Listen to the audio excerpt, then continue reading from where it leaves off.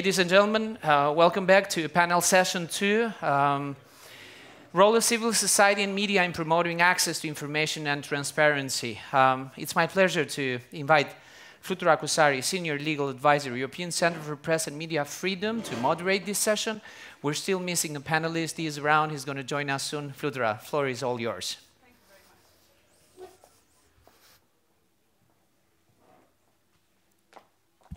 much. Test? Is this working? Yes, okay. Dear participants of the 15th edition of the International Conference of Information Commissioners, welcome to the second panel of the conference titled Role of Civil Society and Media in Promoting Access to Information and Transparency. Firstly, I would like to thank Commissioner Besnik Dervishi for having me here, and I look forward to this panel conversation. My name is Flutura Kusari. I'm a media lawyer by profession, and I work as a senior legal advisor for the European Center for Press and Media Freedom. ECPMF is based in Leipzig, Germany, and I run a legal support program which provides support to journalists facing legal actions such as defamation lawsuits, arrest, detention, control and seizure of journalist equipments, privacy violation claims, etc. Some of the cases we support include journalists who needed to use administrative and judicial routes to force public authorities to release public documents. It is my pleasure to be here because access to information is a topic very close to my heart. Not only were my doctoral studies focused on the European Court of Human Rights standards on access to information, and I want to mention that it was a pleasure to hear the contribution of the much-respected European Court of Human Rights Judge Darian Pavli, but as a human rights activist, I have filed thousands of freedom of information requests in Kosovo, not in 1 month, over a decade, a period of decade, to test the implementation of the law on access to information, as well as to receive information which otherwise should have been public. Additionally, I was part of a legal team that sued and won a case against a former Prime Minister of Kosovo, a case that lasted a decade. Since then, every single invoice from international travel of government ministers is considered a public document. So I know from first-hand experience how important it is for media, civil society, and activists to access public information. Media, journalists, and activists are faced with various challenges to access information, and much will be said today and tomorrow about challenges. But I want to mention a particular legal threat that they are facing, which is the strategic lawsuits against public participation known as SLAPPs. SLAPPs are unfounded legal actions used to intimidate public watchdogs and to censor information which otherwise should be in the public domain. These legal actions are an abuse of law and procedures and are used to drag public watchdogs into administrative procedures and judicial procedures to cause them costs and to keep them away from the public participation. Now, with regard to commissioners and agencies on information and privacy, SLAPPs manifest themselves in 2 ways. One is when public watchdogs are targeted with claims based on data protection, and such claims are filed before commissioners. And B, when public authorities and sometimes agencies and commissioners themselves engage in intentional procedural maneuvers which results in access to public documents being either delayed or completely denied. Personally, in the last 5 years, I've been involved in co-founding a coalition against SLAPPs in Europe, known as CASE, and working with the European Commission and the Council of Europe in designing legislation and measures to counter strategic lawsuits against public participation. I'm glad we finally have an EU law against SLAPPs and the Council of Europe recommendation against SLAPPs. Year 2024 is when the continent of Europe, for the first time, has its set of standards against SLAPPs. And now we need to transpose and implement this legislation. There is much work for information and data protection commissioners and agencies to do in this regard, and I'll return to this point in my concluding remarks. Now I will turn to panelists to understand more about the role of civil society and media in promoting access to information and transparency. I'm particularly interested to understand concrete collaborations between your institutions and civil society and media. I'm joined today, and I'll mention all the names of panelists, and I'll invite them one by one, by Anjali Bharadwaj, Executive Director, founder of Satark Nagrik Sangatan, India, Blanca Lilia Ibarra Cadena, Commissioner from Mexico, who will join us through a video message, Caroline Maynard, Information Commissioner of Canada, Gilbert Senduga, who is missing. I hope he will join us in the meantime, and Elona Hojai, Director General, Information and Data Protection Commissioner from Albania. Anjali, the floor is yours. Thank you.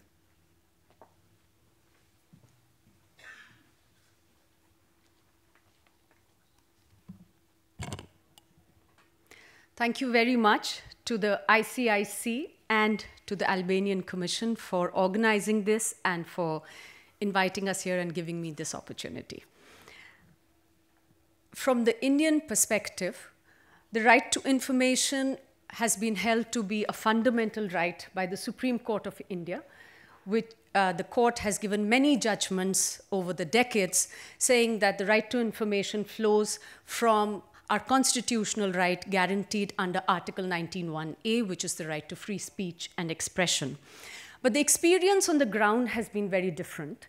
And when people tried to access information over the decades after we attained independence, it was virtually impossible for them to access relevant information, which really led to a demand for a law which would put in place a framework and a process for people to be able to realize this constitutional fundamental right. In India, we've had a very, very strong people's movement for the right to information, which involved not just the formally educated elite, lawyers, journalists, but also people living at the margins, people living in remote villages, people living in the slum settlements at the margins. And everyone came together to demand a strong right to information law.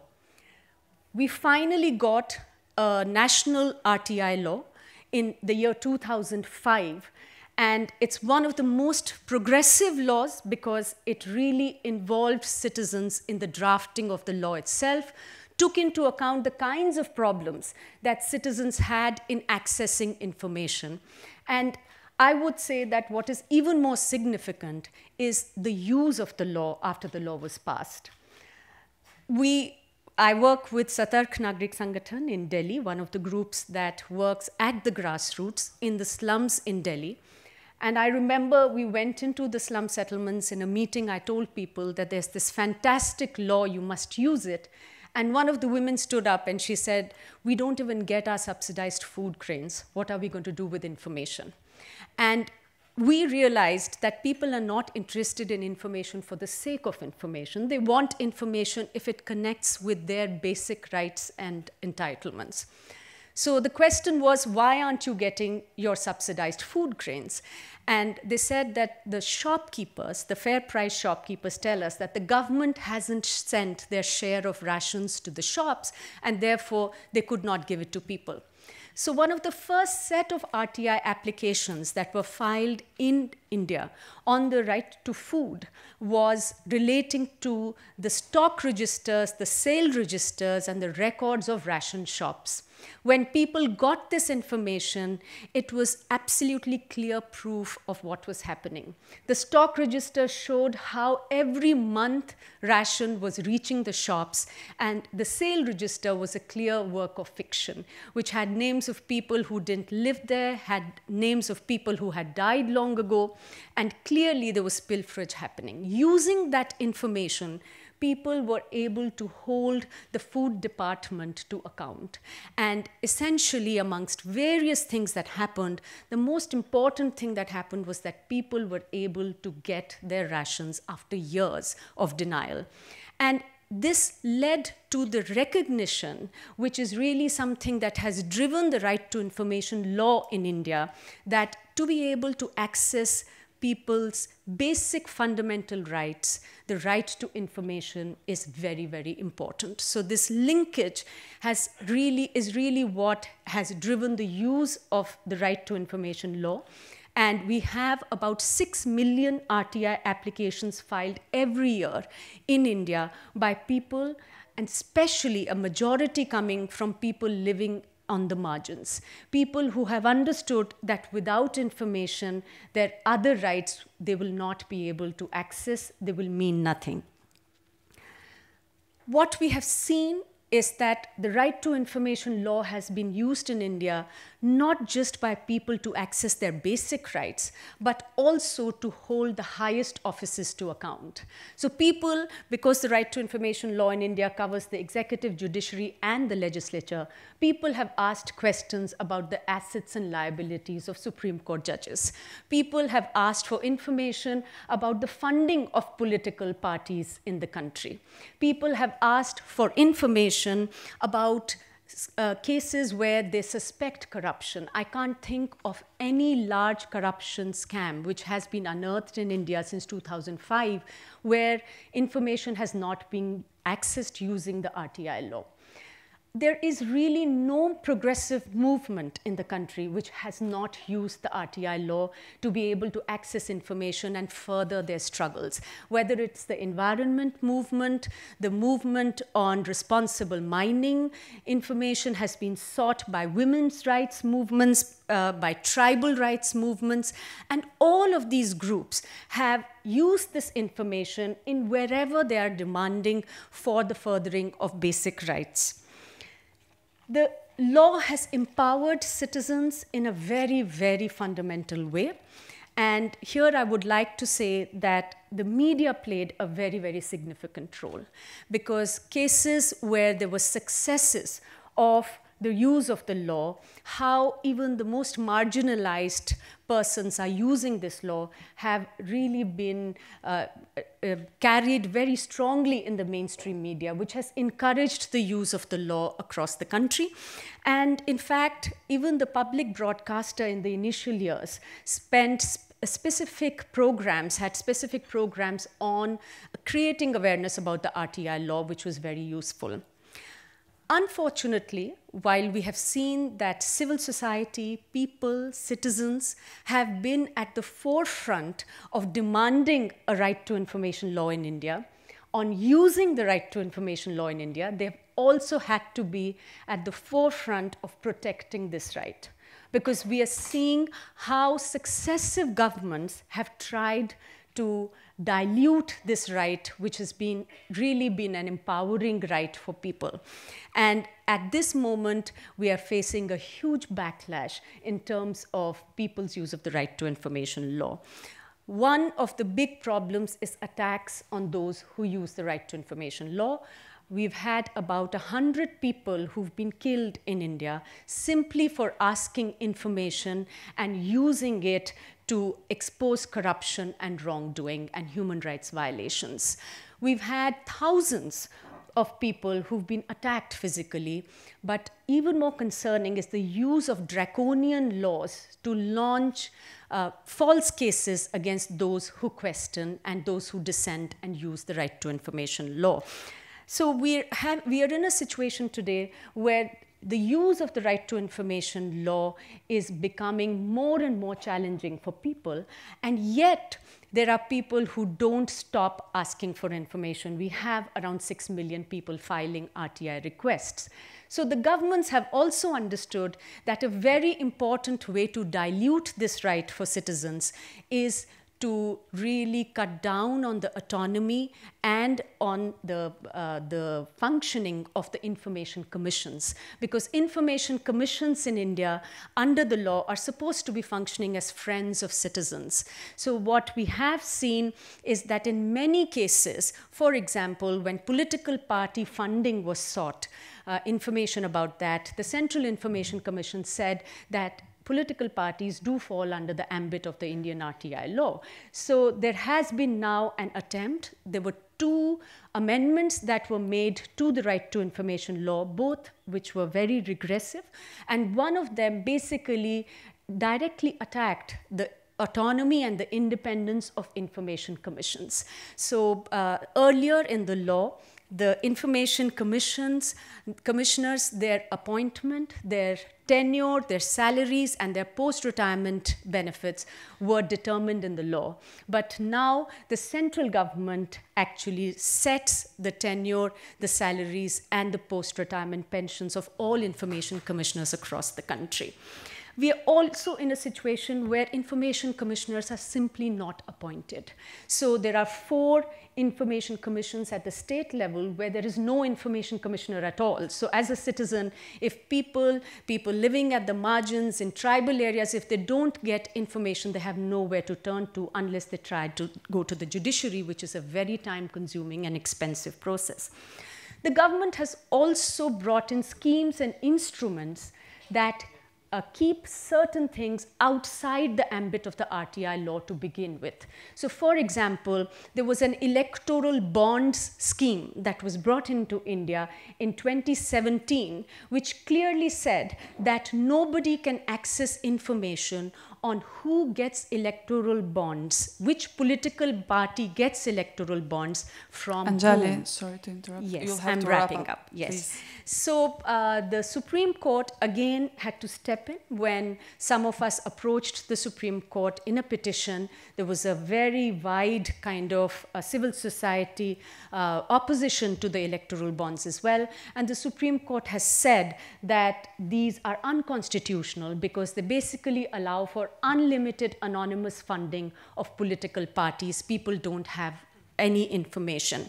So I just want to end by saying that in India, we have just finished our elections the day before yesterday. Nearly 1 billion people were voters in the election. And one of the most important and the biggest public campaigns during these elections have been around transparency and the right to information, where people have examined every detail when the Supreme Court asked for electoral bonds to be put in the public domain on who funded which political party. And people have asked for basic information like voter turnout, how many people came out to vote. To prevent electoral fraud, people have asked for this information. And I think that as we gather here and we recognize and celebrate the fact that so many countries across the globe are passing right to information laws, and India has a very fantastic right to information law despite the amendments, we do need to collectively think of how we need to protect this very important right, how we need to build on the gains that we have so far accrued, and how we need to prevent democratic backslide. Thank you, and thank you very much.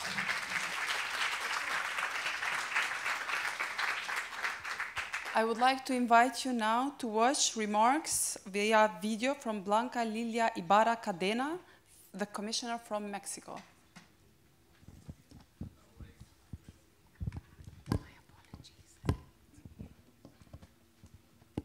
Muy buenas tardes. Con la esperanza de encontrarnos presencialmente el día de mañana en las próximas sesiones, es un placer coincidir con las y los especialistas a quienes acompaño en esta mesa de discusión que pondrá de relieve la trascendencia del papel del periodismo en la sociedad civil para fortalecer el acceso a la información, así como para configurar sociedades más transparentes y responsables. La colaboración entre las organizaciones de la sociedad civil, los medios de comunicación y los reguladores de acceso a la información es esencial para garantizar la implementación y el cumplimiento efectivo de las leyes de transparencia. Esta cooperación puede adoptar varias formas y se puede estructurar en diversas estrategias para maximizar su impacto. Por un lado, las organizaciones de la sociedad civil tienen la capacidad de abogar por los derechos de las y los ciudadanos y monitorear las acciones de las autoridades. A través de su trabajo en la vigilancia y la incidencia, se promueven políticas públicas más participativas, así como ejercicios de rendición de cuentas, por lo que su presencia y trabajo contribuyen a equilibrar el poder entre el Estado y la sociedad. Otro punto importante es que estas organizaciones pueden movilizar a la ciudadanía para que participe activamente en el ejercicio de su derecho a la información. Esto gracias a las consultas públicas, foros de discusión y encuestas que sirvan para recolectar las opiniones y preocupaciones de la población sobre el acceso a la información. Por su parte, los órganos garantes pueden utilizar esta retroalimentación para mejorar sus procesos y políticas, garantizando que respondan a las necesidades reales de la sociedad. Además, pueden trabajar de la mano con los reguladores para fomentar la transparencia proactiva por parte de las instituciones públicas.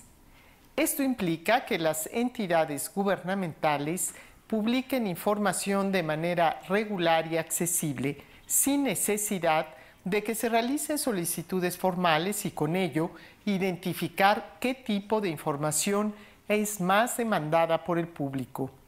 Desde México, hemos buscado generar dinámicas de comunicación bidireccional entre las instituciones y las organizaciones de la sociedad civil que sean capaces de cumplir estos esquemas. Por ejemplo, hemos logrado implementar proyectos como el Programa Nacional de Transparencia y Acceso a la Información, conocido como PROTAI, que es una herramienta de planeación y establecimiento de políticas públicas que busca facilitar alianzas con la sociedad civil.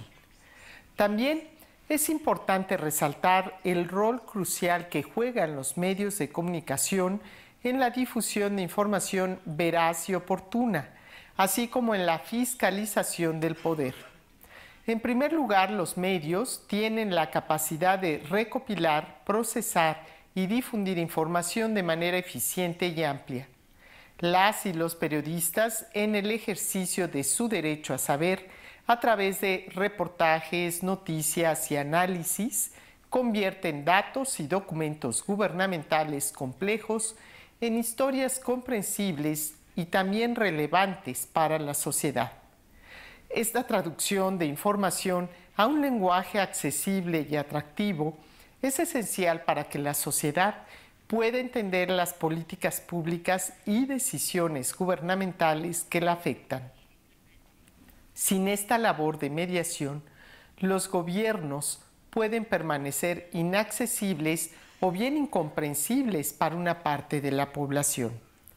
Asimismo, los medios de comunicación son vitales para la transparencia y la rendición de cuentas. Con base en el derecho de acceso, se facilita la denuncia de casos de corrupción y la cobertura de temas de interés público. Los medios contribuyen a la formación de una opinión informada en la ciudadanía, ayudan a transparentar los procesos gubernamentales y hacen visibles irregularidades, lo que eventualmente fortalece a las instituciones públicas. De esta forma, se presiona a los gobiernos para actuar con mayor responsabilidad, pero también con mayor ética. En este sentido, los medios de comunicación y periodistas no solo reportan sobre los gobiernos, sino que también actúan como guardianes de la democracia, vigilando que las autoridades cumplan con sus obligaciones, manteniendo la integridad del sistema político. Para terminar, no quiero omitir que la colaboración entre las organizaciones de la sociedad civil y los medios de comunicación es crucial para ampliar los esfuerzos de promoción de la transparencia y la rendición de cuentas. Estos actores, cuando trabajan juntos, pueden ejercer una poderosa influencia en la sociedad, fomentando una cultura de participación y fortaleciendo la democracia. El acompañamiento de los medios de comunicación y sociedad civil en este ambiente es algo muy importante, pues amplifica el alcance de la información a lugares donde las instituciones públicas no han podido llegar. Con el proceso descrito se puede fomentar un círculo virtuoso en el acceso a la información, en donde el órgano garante se encarga de la tutela del derecho a saber.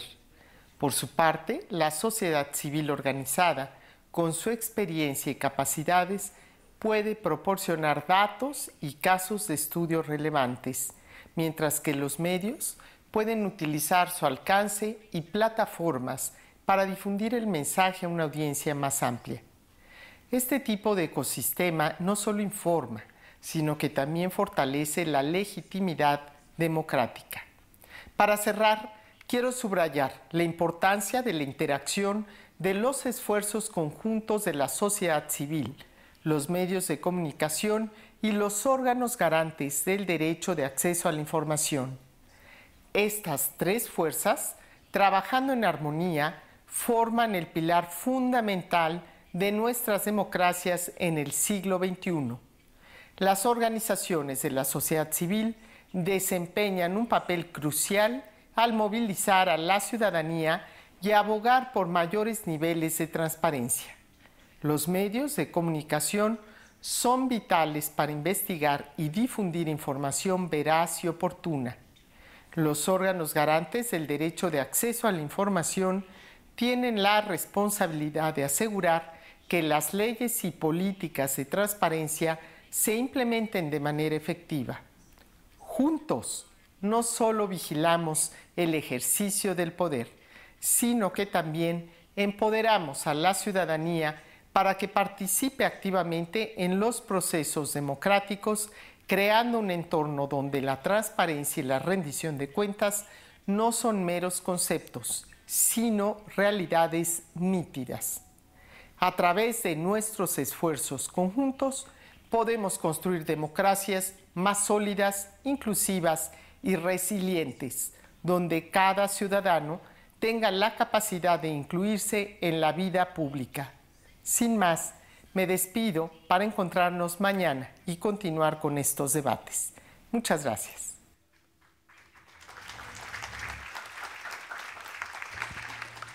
We're thankful to Commissioner from Mexico for sending her remarks via video. I would like to invite now Caroline Maynard, Commissioner from Canada.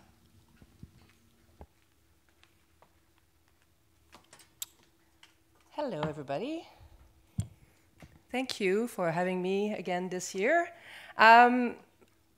We all know and we all believe that civil society and media play a key role in promoting access to information and transparency. And we see that every day in articles in the news. A lot of articles, they say that information, was, this article was based on information that the journalist received from an access to information request. Okay, there we go. But I would like to share with you something that happened, something different that happened in Canada last year. Journalists were having more and more trouble accessing information through access to information requests. Our act, just to give you in context, our act in Canada is 40 years old. People know they have a right to access and they're using it. And institutions are not keeping up with the demand. The government, clearly not a priority. And I'm sorry, when there's an election and there's promises of more transparency, what we see is when these government are becoming in power, all of a sudden their tune changes. And they're protecting the information that they wanted to have access to when they were at the opposition party the year before. So journalists have explored freedom of information challenges in a number of all of our 14 jurisdictions in Canada. And I have welcomed this attention because we have, as commissioners, we have been raising the challenges and talking about the challenges we're facing, and having the media on our side was kind of nice to have last year. Even though often they criticize our own offices, which is fine. And I'm welcoming the criticism because I always want to be more efficient. But just to show you why this happened, in an era of misinformation and disinformation, which undermine trust in democratic institutions and harms our most vulnerable population, access to government records is more important than ever for all citizens, including the media. Access to information laws are crucial for democratic engagement. We heard that many times today. They allow media to hold the government in power accountable to provide the public with essential information and shed light on government decision-making. And to do this, however, journalists need to have access to information without delay. And this is becoming increasingly difficult in Canada, with delays in responding to access requests growing year after year. In 2022-23, members of the media submitted nearly 5,500 access requests to the government institutions at my level, the federal level. This represents more than 14 access requests per day. It mainly seems like a large number, but it's actually the lowest it's ever been in 10 years. It is only 2% of all requests made in 2022 compared to 11% just 10 years before. Why? Why are media not making more requests? It's not the cost. At the federal level in Canada, it only costs $5 to make an access request. There is no cost associated with processing and treating access requests. It's a lot easier now to do an access request in Canada. It's all online, so that's not the reason either. The main reason is delays. As you know, in a digital world with minute-to-minute deadlines, journalists need the information now. They can't wait 60 days, 90 days, and years to get the information. The information, the story is too late at that point. In 2022, less than a third of all access requests were responded within legislative timelines. That's comparable to 5 years ago, where it was the opposite. Only 35% of requests were late. Now we're seeing 75% of them, 65% of them are late. And journalists have no interest in reporting on old, out-of-date information because it's not news. So really, access delayed is access denied. So what happened in Canada is, this is going too fast, sorry. Discouraged by the inability to get information they needed, the Globe and Mail journalists embarked on extensive 18-month investigation into what? Access system. It was an interesting twist, because instead of reporting on the day-to-day news, they were talking about us, the system, the delays, why the right is important. And for 18 months, every day, there was an article about access to information in Canada. The Globe and Mail is one of Canada's leading newspaper. It prints and digital formats reach over 6 million readers every week. They not only created or wrote about the access system, but they created an online database that serves as a central repository for completed access requests from various jurisdictions across the country. So now you can go into that database and search for already responded access requests. They analyze institutions across the country to understand how they handle access requests, including government ministries and municipalities. They even developed a guide to help Canadians file access information requests, navigate the system, and appeal the decisions. Basically, they're doing our government's job. They wrote articles not only to uncover significant issues with the ATI system, but also to humanize them. A lot of people know about the rights, but not that many people uses it. And we talked about vulnerable requesters earlier, and I'm starting to think the media is kind of one of them, because if only 2% of them are using access requests, what's going on with our system?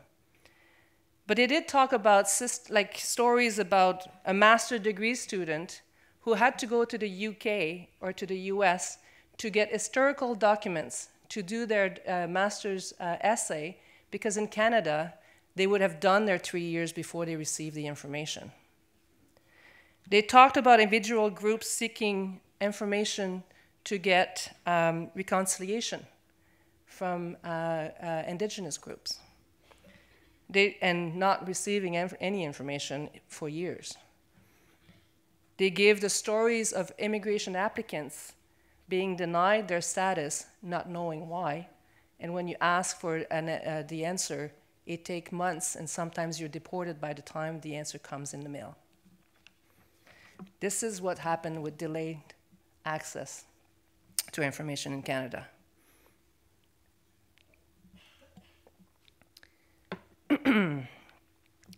The project showed how the decline of access to information affects journalists' crucial role in informing Canadians. When I meet citizens, I always tell them, if you're not doing an access request to get the information about how your money is spent by the government, what decisions are made, what policies affecting you, you need to trust somebody that's going to do it for you. Who better? Journalists, the media. But if they don't get the information on time, how is our Canadian getting the information as well? There is a really difficult right now movement, and journalists are saying that the investigating journalists may disappear in Canada because accessing information is so difficult and it takes so much time. One aspect of the project was addressing the major flaws in the system. For example, the lack of online publication of already completed access to information requests for most institutions, which is a concern of my office as well. But again, doing the job that our government should be doing. So the series is called Secret Canada, and if you go secretcanada.com, you can access the database, the articles. It's a really, really good series. I highly recommend it. They won 2 awards, a US-based investigating reporters and editors from the Editors Association, and also from the National Newspaper Award for Project of the Year. Again, there have been so many articles about the access, which has helped me bring up a lot of challenges that we are facing as commissioner. We're independent in Canada, but our funding is not. And I'm hearing all the challenges from other countries. This is a way that our political government can play, their role of reducing my resources for investigating, not providing resources to institutions to respond on time to access requests. And having the media's attention really helped us raise the issue, raise awareness, and it allows me to talk to parliamentary more often. People are asking me questions because it's in the newspaper every day. So thanks to journalists. I will finish on that. Thank you. Thank you very much.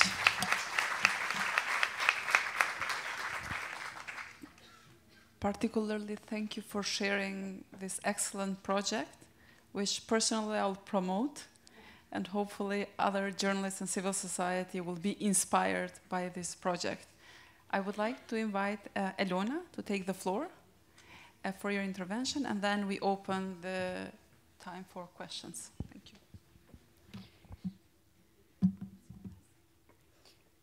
Thank you very much. Dear ladies and gentlemen, honored guests, it's a pleasure to be here in this panel. It's somehow for the Office of the Commissioner, we already share some of the problems already told by the previous colleagues. But however, in every democratic society, transparency is the foundation upon which trust, accountability, economic progress are built. The right to information is not just a legal basis, but a provision, but it is a cornerstone of empowering citizens to enable them to hold the governments accountable and to foster informed decision-making processes. As regards Albania, I'm going to repeat once again, just to make that unforgettable moment from Albania, because colleagues as well have repeated it. Historically, we have had a centralized governance, and the state information was hermetically sealed in the office of our governments. However, this started to change since the end of the communism in 1990s, and it was on 1998, by the adoption of our constitution, that we have a specific article providing the right to access state-held information, and according to which everyone has the right, in accordance with the law, to receive information about the activities of state bodies as well as the persons exercising state functions. And this was a very decisive step towards recognizing the right to information as a very fundamental aspect of Albania's evolving democracy. A year after the adoption of our constitution, in 1999, we adopted the first law on access to official documents, and we can say that this law was not sufficiently effective in its implementation. I would mention that because of the relentless efforts of our civil society and our journalists, in 2014, we managed to have one of the best laws in the world, which is the law on the right to information. And afterwards, we have also approved our legislation and improved it with Tromsø Convention. Since 2022, we have in place Tromsø Convention in the Republic of Albania. But also, we do have a law on open data as well. As regards the legislation on the right to information, this law changed completely the mentality of our public officials. There is still work to be done in order to change it as it should be. Our law provides for that every public authority shall have a transparency program, which is an instrument to provide proactive transparency for the citizens. So there is no need to request categories of very important information. On the other hand, if the information is not provided in this instrument, you have the right to request information by means of a request. Our public authorities have the obligation to respond to the request for information within 10 days. This term is, let's say, a short term for the journalist. And of course, we do understand that the information of the journalist, the time for the journalist is crucial, but on the other hand, this is a legal term which our public authorities, in this case, try to remain strict, but yet again, we do have almost 1,000 complaints filed every year because this term is not respected. On the other hand, every public authority shall have a contact point, which is one of the civil servants appointed to make possible coordination to reply as soon as possible to requests for information.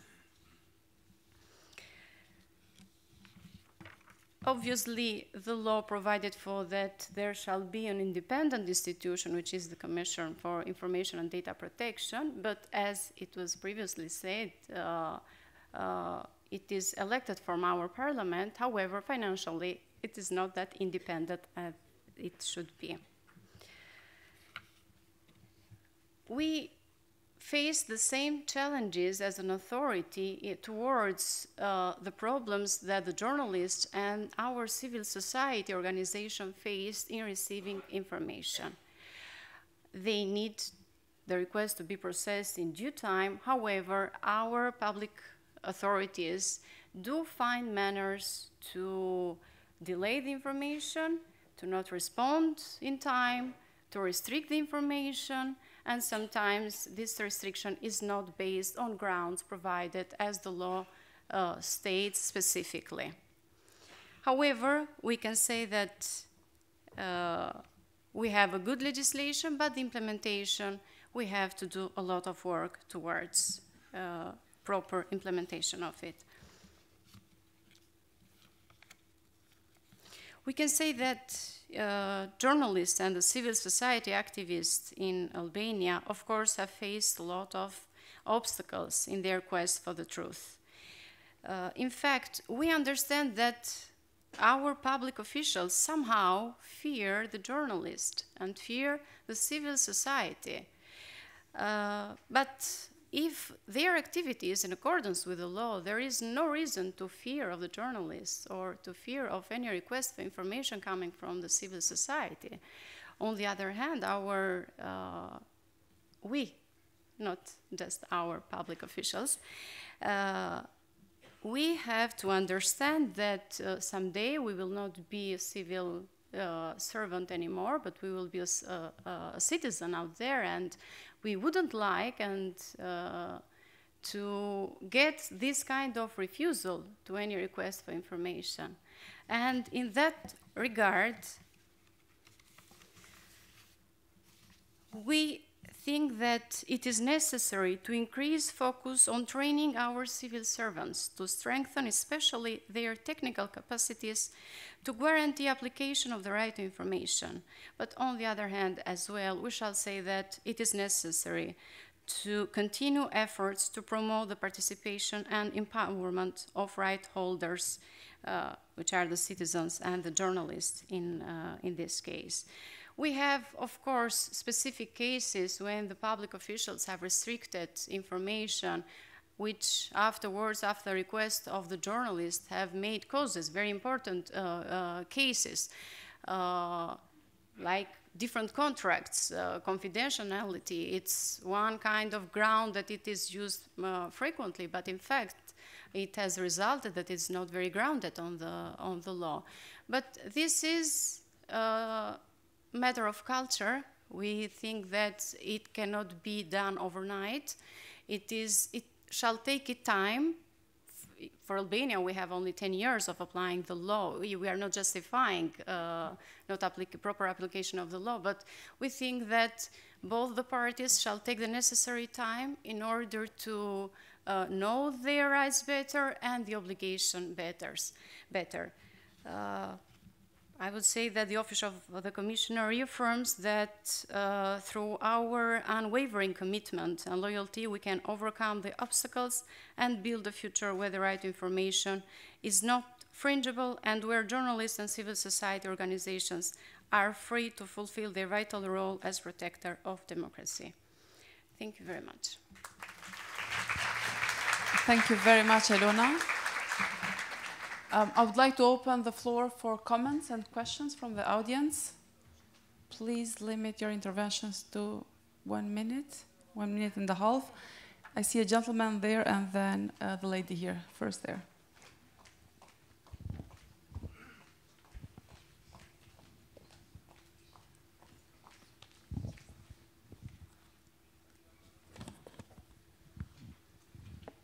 Thank you to the panel members for your presentation and the insights. So just I'll go straight to the question. This is my curiosity.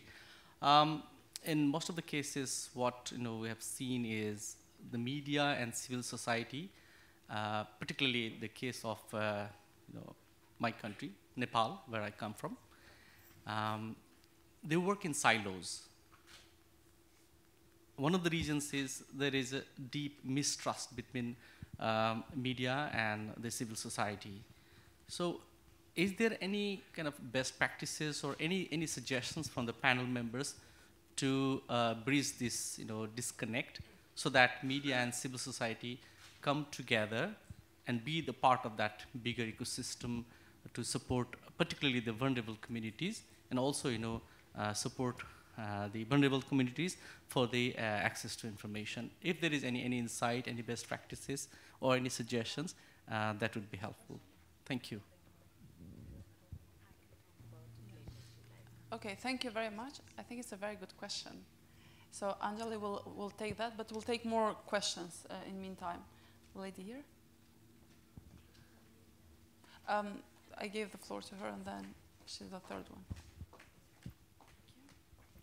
Thank you so much for the presentations you have delivered. I'm Shabnam Kambarova from the Office of the Commissioner for Human Rights, Ombudsman of the Republic of Azerbaijan. And my question, I have two questions, one for Ms. Anjali and one for Ms. Caroline.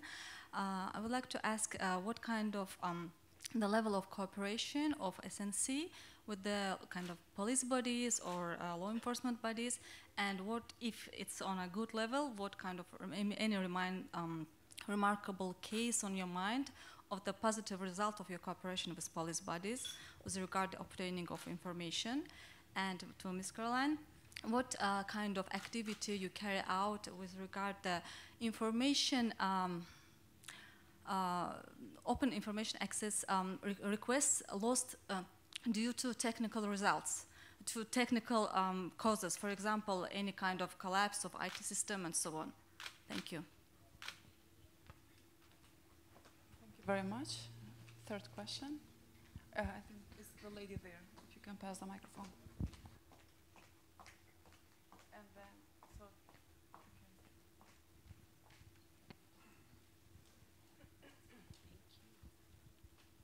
Thank you very much for the very insightful round of panelists. I have two questions. My first is on the role of civil society. Often it's, on creating awareness, supporting access, research, monitoring, and attempting to hold the state accountable. I'm wondering if any of the panelists could actually share good practices or good models where the role of civil society is actually institutionalized throughout the drafting process, drafting of the right to information legislation as well as other policies, and in supporting the actual implementation. I think it'd be very interesting for countries like mine. I'm from Malaysia, where we are still in the process of drafting, and it's critical to have the voices of different people reflected. So that's my first one. My second question, I think, is to do, the moderator mentioned SLAPP. I think we all know that, within the right to information framework, often there are other competing legislations, particularly on secrecy and security, that often can undermine right to information and access to information. In this regard, are there any good practices or models you can share where attempts to harmonize these legislative framework and to create a more conducive environment for media, civil society, and public in general to be able to access information? Thank you. thank you very much. The gentleman there, and then we have here. Thank you very much, panel. David Hamilton, I'm the Scottish Information Commissioner. Just a very quick question, and that was, given the media response, particularly in Canada, and the frustration there that they had, did that have an effect in itself in terms of galvanizing public opinion to get behind this, or did politicians just ignore that as well? Thank you very much.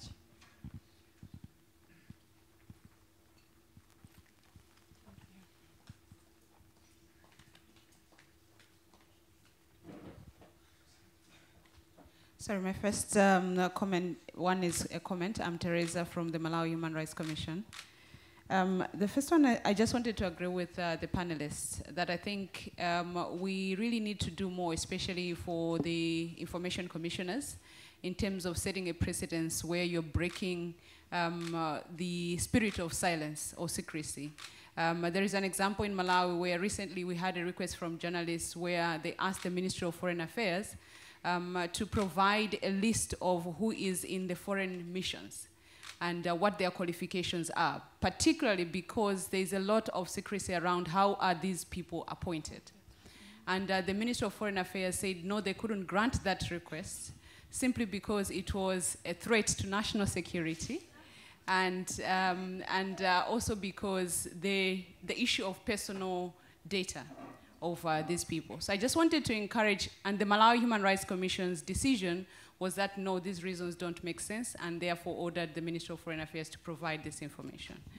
And therefore I'm saying this to just encourage information commissioners that we really need to protect this right, the access to information right, by critically looking at the reasons why state institutions are refusing to provide information. And in this case, you can see that it was really baseless.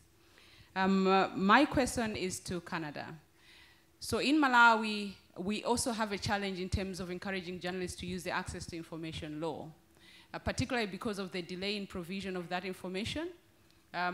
Legally, there's a 15-day period, but of course it can go months because of some delays, bureaucracy, and so forth. And I just wanted to understand what strategies have you put in place, if any, to encourage journalists to actually continue to request for this information so that maybe we can borrow a leaf in our case as well. Thank you. Thank you very much. I hope you have taken notes of all the questions. And I would like to ask you, the three of you, to try and answer as many questions as possible and also provide your concluding remarks in 3 minutes or 4. Okay, 4. Let's make it 4. I'm under pressure, so I need to be on time. So in 4 minutes, I would be thankful if you conclude your answers and concluding remarks. Okay, I don't remember all the questions, but with respect to, I'm really good at parliamentary committees when you ask questions like this. You know, technical issues. We just had a huge problems right now with the Canadian boarding agency in Canada. Lost 2 years of all their access requests. Around 20,000 access requests were erased from their database. The server was transferred to another server. No backup. We lost everything. Unfortunately, within my authority, I cannot investigate the reason behind all this. I may have some complaints, but there is no authority under the Access to Information Act with respect to documents that don't exist. Only with respect to requests where there's a document or when there's a record. So we may have a big challenge there when we talked about technical issues. The only thing that is different is if we think there's a criminal intent. If the data was erased and we see that there's maybe intention or malicious, you know, why it was, then I can refer that to the police and ask them to investigate. Actually, I can only refer to the Attorney General, who will then decide whether they want to pursue. With respect to journalists, encouraging them and the media attention that we had in Canada, it has had a huge impact in terms of questions from Parliament, questions from other media journalists, questions from the citizen, institutions being also questioned about delays, and which so far has not been, in terms of actions taken by the government, hasn't shown any real actions. But I think we're getting there. I think they're really tired of being criticized. They're really starting to see that people are paying attention. But at the same time, we have to keep going. We have to continue to challenge. And the one thing about delays, I find the management of information within institutions is one of the worst in Canada. I don't know in other countries, but what used to be a couple of pages in a folder is now millions of emails, millions of digital documents. And that's one of the reasons it's taking so long to respond to access requests. So what I tell to journalists is make sure you talk to the institution and you tell them exactly what you want. Don't do a big, vague, broad request. Talk to them, negotiate, and once you get 2 pages, ask for more. Don't ask for 1 million pages. You're not going to get the information in time. So that would be my suggestion in terms of focusing, scoping the request. Thank you very much. Anjali, maybe you also address the question of mistrust between civil society and institutions. Sure. So several questions. I'll just try and address some of them. The one on the media. It is true that the media has to play and has been, wherever there is a strong use of the right to information law, a very strong partner. And in India, for example, we saw how the mainstream media, including the public broadcaster, played a very important role in creating awareness about the right to information law. And in the initial years, I think it really played a seminal role in ensuring that more and more people knew about the law, understood the law, and used it, because they saw how it was being used very successfully by people everywhere, including the marginalized. Unfortunately, and I think it's important to state that in this panel, what we are also seeing, for example, in India, and I'm not saying that that's true in all countries, is that there is an increasing level of inequality. So if we are to go by global inequality indices, one of the reports has said that only 9 families own about 50% of India's wealth. And those are the 9 families that are today owning most of the mainstream channels.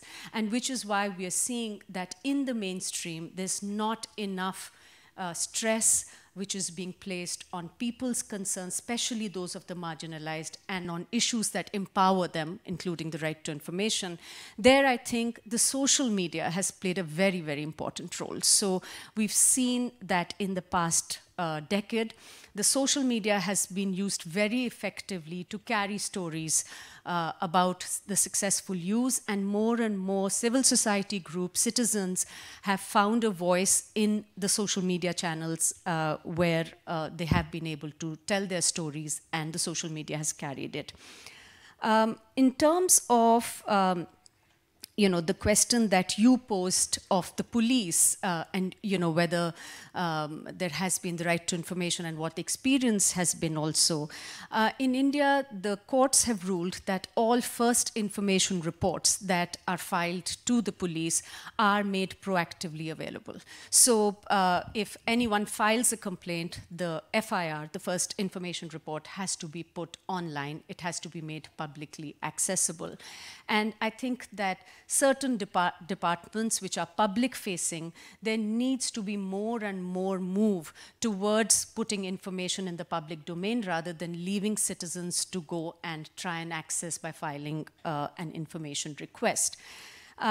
Finally, the question I wanted to just touch upon was the drafting of the law and the involvement of civil society, and even subsequently. In India, like I mentioned, because there was a strong people's campaign and movement around the right to information, people were actively involved in drafting of the law. It did take into consideration the challenges that people faced. But more importantly, we've seen that where there have been spaces, for example, the Department of Personnel and Training has had several task forces which have included many of us from the civil society.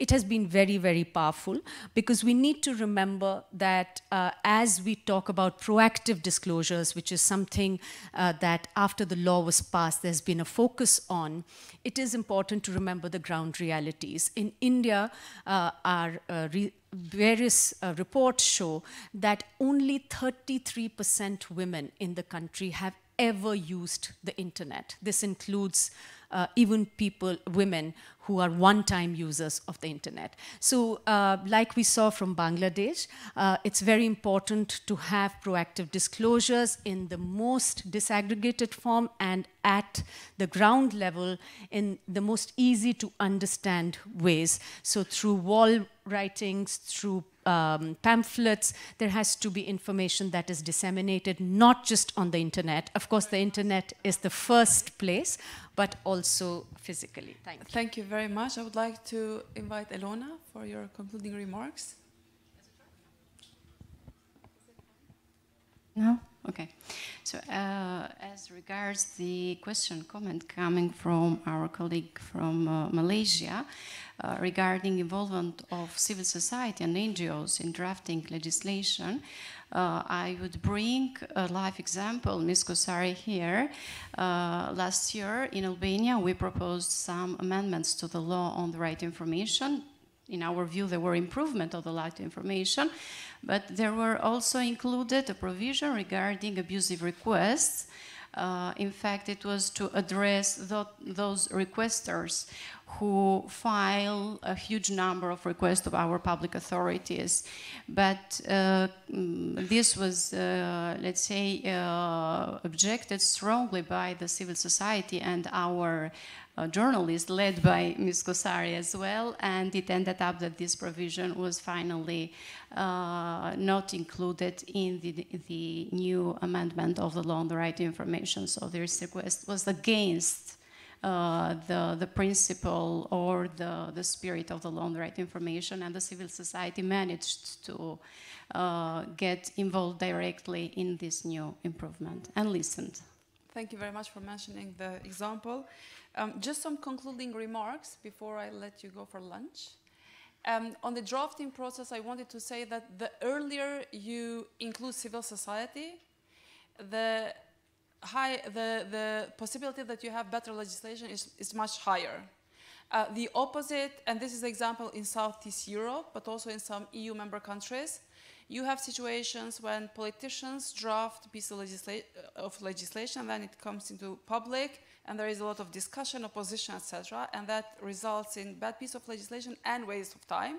Or you have examples when civil society is included from the very beginning, and in the end, not necessarily all the comments from civil society are taken into account, but as long as it is a frank discussion, then you have a piece of legislation which is even praised by civil society. So the earlier you engage them in the drafting process, the better. On slaps are legal actions used against journalists, public watchdogs, civil society.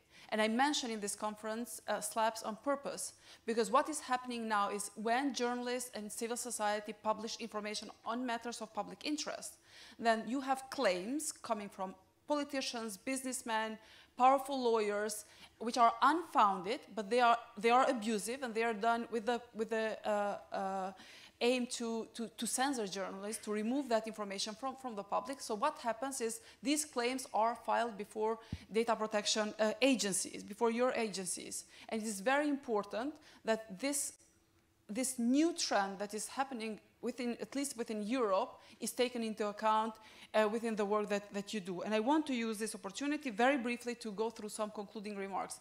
We don't have the time to digest everything now, but hopefully we'll take what panelists said with us and use that in the future. Personally, I'm very inspired by Secret Canada, as I said, but I want to make my own comments. And I want to say that with regard to the role of commissioners in relation to civil society, there should be some preconditions which need to be fulfilled in order for this collaboration and cooperation to work. And the first one has to do with political will. Transparency and accountability of public authorities is a matter of political will. One country can have beautiful legislation, excellent manuals, promotional videos, but if there is no will to be accountable to the public will hardly access information. In such a situation, it becomes very difficult for commissioners and agencies, because instead of serving as an institution that should rule in exceptional cases, in fact, they become the primary address of civil society and journalists. No agency or commissioner has the capacity to serve as a complaint body for every single denial of freedom of information request. The second remark has to do with independence, professionalism, and commitment of commissioners. Commissioners and agencies, to facilitate access to information, they need to, again, fulfill three preconditions, I believe. It is key to have commissioners who are independent from political parties, especially from ruling parties. They should serve to the public, not to politicians or other interest groups. Commissioners must be equipped with sufficient resources, especially well-trained staff members who believe in transparency and have up-to-date knowledge of standards. And thirdly, commissioners who are committed to working with civil society and media, even when they are criticized by them. The doors of commissioners and agencies should always be open to everyone. Finally, it's about slaps. Please make the fight against slaps also part of your work. Do not allow your institutions to be abused by rich and powerful politicians and businessmen to censor media and activists. A good start would be to know how to identify slaps, and we at ECPMF would be very happy to help you. Thank you for your attention. It was my pleasure to be here. Thank you. Thank you very much to the moderator for keeping a tight grip on time. And it's time for lunch, ladies and gentlemen. A couple of logistical notes for everybody as you can actually sit down and get your stuff. Lunch is served the floor below, so second floor. It's going to start now, 1 hour. I would kindly ask the moderators of the parallel sessions after lunch to keep their times tight, because then it will be necessary for all of us to come back, have a coffee break, and then continue on this plenary hall. 2 parallel sessions, one takes place here after lunch, and the other one is on standard room floor number 1. That's it. Thank you very much. Enjoy your lunch. Thank you. Hello. Thank you for choosing this session, which will be really, really relevant for the discussions in this event. So this is, as you know, proactive transparency through digital tools and open data initiatives. My name is Maria Barón, and I will be the moderator of this session.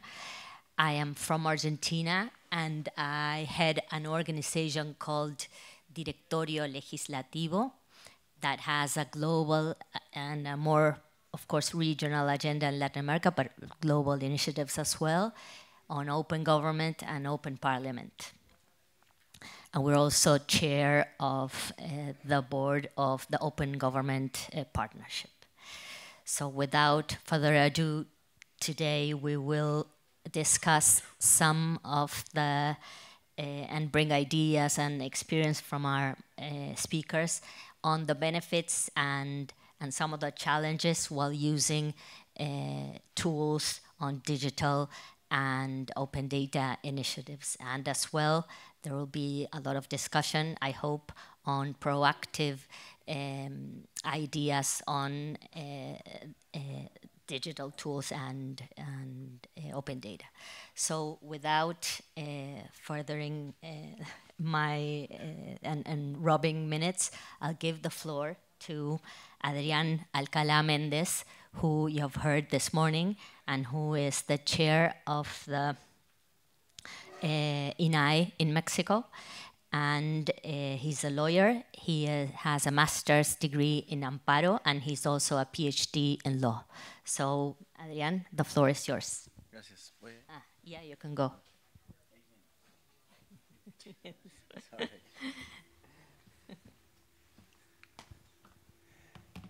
¿Es esta? Sí, ¿verdad? Perdón. Muy buenas tardes, tengan todas y todos ustedes. Gracias por estar aquí en esta sesión alterna, en esta mesa de discusión precisamente sobre la transparencia proactiva y los datos abiertos como iniciativa o herramientas precisamente para fortalecer los datos abiertos. Sé que después de la hora de la comida es una hora difícil para hablar, pero les agradecemos precisamente el tiempo. Saludo en novio del mismo a mis compañeras y mi compañero panelista, así como a la moderadora. Y es un gusto pues compartir con ustedes este panel en donde profundizaremos en cómo los gobiernos pueden aprovechar las tecnologías de la información y los datos abiertos para transformar la transparencia proactiva. Los datos abiertos y la transparencia son elementos esenciales e indispensables para fomentar la rendición de cuentas y la confianza de las instituciones gubernamentales o la confianza que la sociedad tiene en las mismas. En primer lugar, los datos abiertos permiten que la ciudadanía acceda a información pública que es relevante en la gestión, lo que facilita el monitoreo y a la vez la evaluación de las políticas y lo que está haciendo el gobierno o de las acciones gubernamentales. En este sentido, también otro beneficio clave es la mejora en la eficiencia y en la efectividad de los servicios públicos. Los datos abiertos permiten, desde nuestra perspectiva, identificar las áreas de mejora y optimización en la gestión pública. Por ejemplo, los análisis de grandes bases de datos permiten también revelar patrones y tendencia que antes de que existieran leyes de transparencia o el acceso a la información no se conocían. Y hoy, gracias a los datos abiertos, que son el núcleo esencial de la información, permite adelantarnos y precisamente determinar o develar esos patrones para efecto, por ejemplo, en las contrataciones públicas, prever actos de corrupción o desvío de poder. Además, los datos abiertos fomentan la innovación, ya que desarrolladoras y emprendedores pueden utilizar estos datos para crear aplicaciones y soluciones tecnológicas que aborden problemas sociales y económicos. Así es que se impulsa la transparencia proactiva con un instrumento capaz pues, de apoyar los esfuerzos y lograr una gobernanza mucho más abierta. El desafío importante para implementar políticas de datos abiertos es la falta de infraestructura tecnológica adecuada, lo cual conlleva a un obstáculo para desarrollar políticas de transparencia proactiva adecuadas. Por ejemplo, aquí en Albania me da muchísimo gusto ver, ¿verdad? Ayer en Tirana cuando llegamos que los propios taxis traen Wi-Fi. En mi país los taxis no traen Wi-Fi. ¿Eso qué permite? Son ejemplos en donde hablamos de brechas de desigualdad. Y para hablar precisamente de la publicación, reutilización de datos abiertos, hay que invertir en tecnología y sobre todo en comunidades como México, donde tiene muchas comunidades rurales, en donde no hay acceso a nuevas tecnologías de tecnologías de información. Para implementar efectivamente estas prácticas de apertura, los gobiernos necesitan contar obviamente con sistemas y plataformas tecnológicas que permitan precisamente la recopilación, almacenamiento y distribución de los datos de una manera segura y eficiente. Esto, por supuesto, que requiere inversiones tecnológicas y capacitación obviamente de personal. La transparencia proactiva se nutre, por supuesto, de calidad y la interoperabilidad precisamente de los datos. Otra de las características de los datos es que estos sean interoperables. Para desarrollar una política apropiada en ellos, es importante que sean precisos, actualizados o que estén presentados en formatos que permitan su fácil acceso y su fácil reutilización. Para superar estos obstáculos es fundamental que los gobiernos adopten un enfoque estratégico y colaborativo en materia de transparencia proactiva. En México contamos con una conferencia nacional de datos abiertos, le hemos llamado la DataCon. Este es un espacio que desarrollamos desde el INAI para dialogar, para colaborar entre personas e instituciones de los diferentes sectores, el sector agropecuario, el sector automotriz, el sector de las tecnologías, para hablar precisamente a nivel nacional, para ver cómo podemos usar y utilizar los datos. Es un diálogo horizontal, no es un diálogo vertical, en donde fuimos a las diferentes regiones del país de México y recogimos todas las experiencias de todos los sectores. Por supuesto, la academia es importante, la sociedad civil. De una manera colaborativa, esta conferencia ha buscado desde su creación en 2021 generar un punto de encuentro para que se debatan las prioridades que debemos de impulsar, por ejemplo, en el sector automotriz, ahora que tenemos precisamente un nuevo tratado de libre comercio que en Estados Unidos y Canadá, cómo lo reinventamos, el nearshoring, cómo lo hacemos, cuáles son las prioridades, no solamente desde el punto de vista gubernamental, sino también del sector beneficiado o en su caso perjudicado. Eso es cuando hablamos precisamente de un diálogo horizontal. En México y alrededor del mundo tenemos diferentes grupos que nos ayudan a comprender la importancia de construir una cultura de los datos abiertos. Algunos ejemplos de cómo utilizamos los datos abiertos fue precisamente durante la pandemia COVID-19, que se desarrollaron plataformas para identificar camas de hospitales que estaban con camas disponibles, pero también durante los huracanes que han devastado a México, por ejemplo, el huracán Patricia en 2015, o los terremotos de México en el 2017, y también el huracán recientemente que azotó y que destruyó gran parte de Acapulco en el año pasado, el huracán Otis. Para que las iniciativas de datos abiertos sean sostenibles y sigan evolucionando para satisfacer las necesidades cambiarias de la sociedad, los gobiernos deben de aprovechar e implementar varias estrategias claves. Primero, establecer marcos legales y normativos que institucionalicen los datos abiertos. No solamente basta con políticas, sino que es necesario contar en la legislación con esta institucionalización de la política de datos abiertos, pero también la... ¿Más qué? Ah, perdón. Ok, perdón. Es que estaba viendo el reloj, perdón. Es necesario contar con legislación que adopte estos mecanismos de la publicación de datos abiertos. Las leyes y las regulaciones deben definir claramente las obligaciones que tienen los diferentes sectores gubernamentales y cuáles serán también los mecanismos de vigilancia para que las propias autoridades publiquen información en datos abiertos. Otra estrategia clave es fomentar la participación activa de la sociedad en este ecosistema.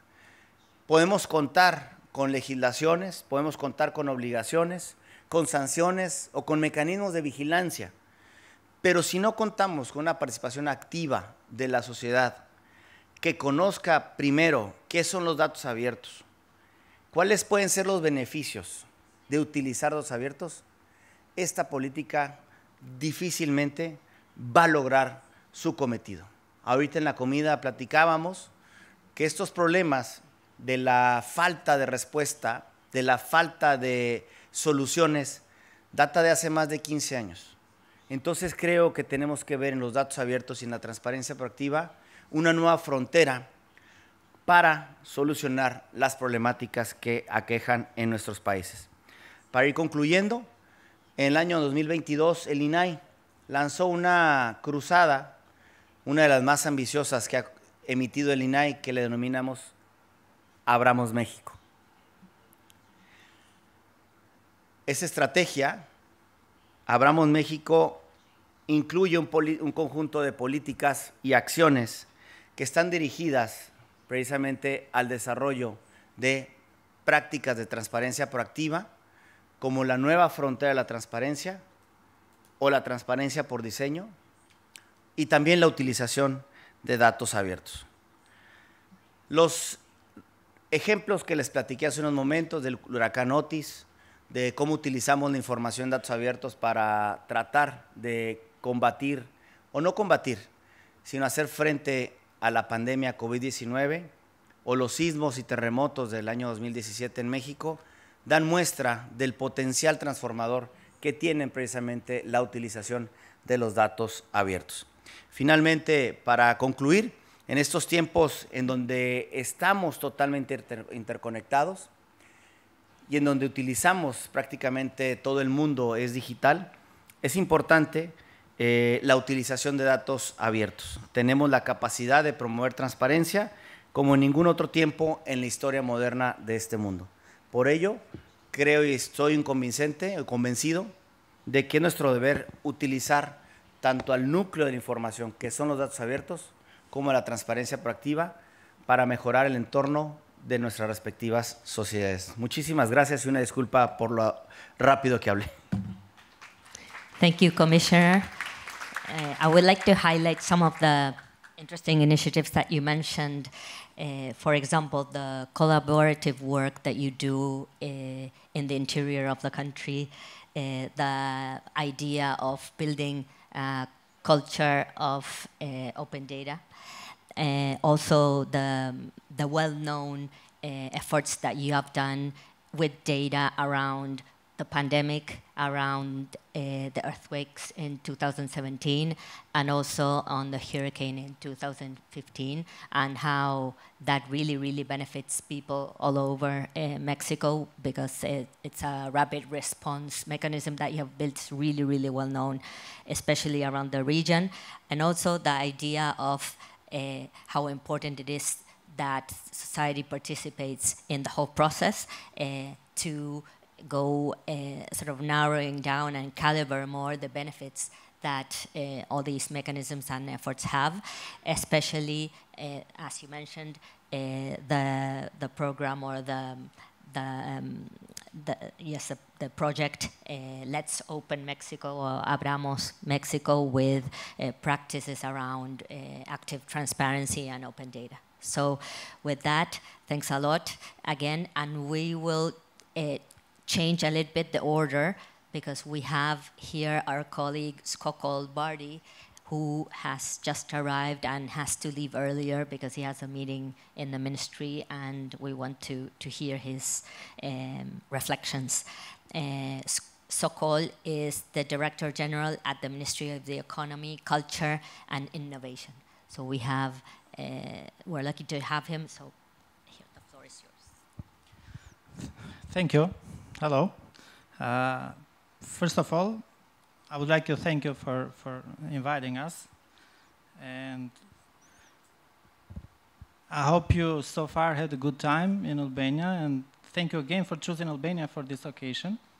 I wish you had, I wish the rest of the time will be as fruitful, and this organization would deliver the right messages and bring the right focus to the topic of this occasion. On behalf of the Ministry of Economy, Culture and Innovation, which unfortunately the Minister and his deputy couldn't attend by himself, I had the privilege to be here today on their behalf and speak on the name of Ministry and his Minister Gonja. And we'd like to highlight that we consider it to be very important the organization of this discussion table and conferences, which addresses the challenging in the digital age related to the open data of public sector bodies and public entities. I would like to mention that the Albanian government is committed to working for a better, qualitative, open, and transparent governance. The amount of public data in our country, including the archives, has grown significantly in the last years. When such data are open for use, they serve not only to increase transparency, good governance, administrative accountability, scientific research, but also to develop the economy through innovative solutions. Well, I know that innovation is lately a fancy word. It's the new smart, but we'd like to use it, and most of all, to address it and use it to deliver value to society, and mostly the use of data and the open data. Open data supports and encourages innovation and ensures greater accountability for improving democracy. That's for sure. That I believe you all agree on that. In Albania, we can mention good public administrative practices of open data cases, which are implemented today by several institutions, like Institution of Statistics and State Authority for Geospatial Information, as well as the portal opendata.gov.al, which was created by the National Agency for Information Society, which preceded the requirement framework, and with his initiative created this portal. Given that this regulatory situation did not guarantee at first the sustainability of having public data in the public domain and their use through appropriate technical means, as well as with the aims of promoting digital innovation, the data economy and research, especially regarding artificial intelligence, the Albanian government approved the law on 2022 on open data and the reuse of public sector information, which complies basically with the directive of the European Union 2019-1024. For the first time, this law entered in force in April 2023. The need for intervention in addition to the above law arose from the fact that the existing legal framework lacked the full regulation of open data and their reuse. Among other things, completing the legal framework in the regards was also an obligation for our country to join the integration in the European Union. The adoption of this law will contribute to strengthening the data economy of the country by increasing the positive effect of the reuse of public sector data on the economy and society. Increasing the amount of public sector data available for use ensures competition, fair, and easy access to markets-based and public sector information, and strengthen innovation, growing businesses, modernizing public services, and empowering citizens. The law defines the rule and procedure for the reuse of documents held by public sector bodies and public enterprises, the implementation of which adds value to the benefit of their users and society in general, and in many cases to the benefit of the public body itself, by allowing the latter to improve the quality of the collected information and the performance of a task from the feedback of information users. Some of the main objectives we aim to achieve by embracing this initiative is the rapid development of innovative business models through increasing the number of active business operations in the ICT area, adapting the technological changes in the field of management and the use of data by gradually implementing in most of the sector the API system for receiving data in real time, including the beginning of the application in the field of transport, reducing or removing legal, technical, or financial restrictions that promote the flow of information for economic operators and the public, and putting it at the service of public interest. The implementation of EU standards for open data and the reuse of the information. Citizens will see significant improvements in access to information, social inclusion, and civic participation. there will be an increase in public data for citizens, which will provide better information service for them, such as real-time public transport data, geospatial data, and GIS maps, transparency data for good governance by effectively reconceptualizing the relationship between the government and the citizen. Access to open government data can bring numerous benefits to individuals, in which open access to information democratizes knowledge, allowing individuals from all backgrounds to access valuable resources regardless of their socioeconomic status or geographic location. This fosters a more inclusive society where everyone has the opportunity to learn and grow. Access to information fuels civic engagement by enabling individuals to participate in democratic processes, whether it's through the accessing government data, participating in public forums, or engaging with the media sources. Informed citizens are better equipped to contribute meaningfully to society.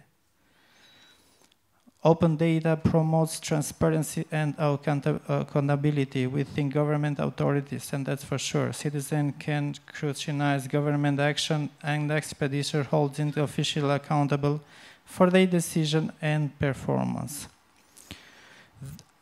The list goes on, but I'm sure everyone is aware of the benefits of the open data. So the overall ensuring transparency and inclusivity through access to the information empowers individuals to participate fully in this society, make informed decisions, and contribute to positive changes. It's essential for building a more equitable, accountable, and interconnected world.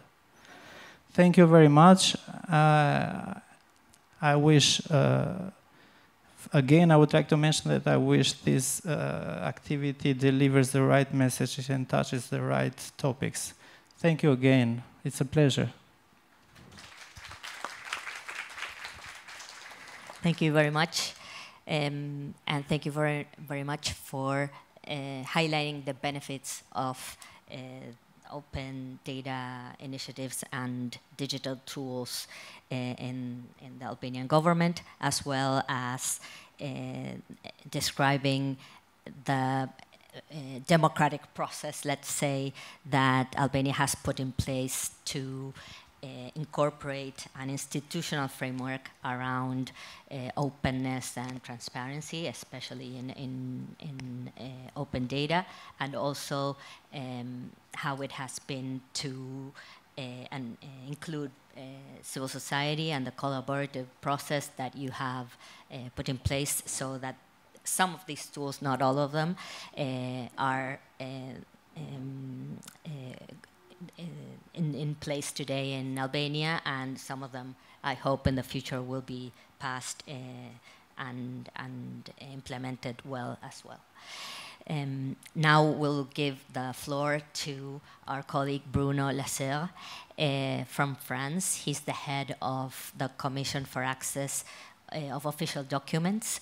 Mr. Lasserre was president of the Competition Authority in France from 2004 to 2006, and before that, in 2016, he was appointed president of the Interior Section of the Council of State in France as well. So, Bruno, let's give the floor to you.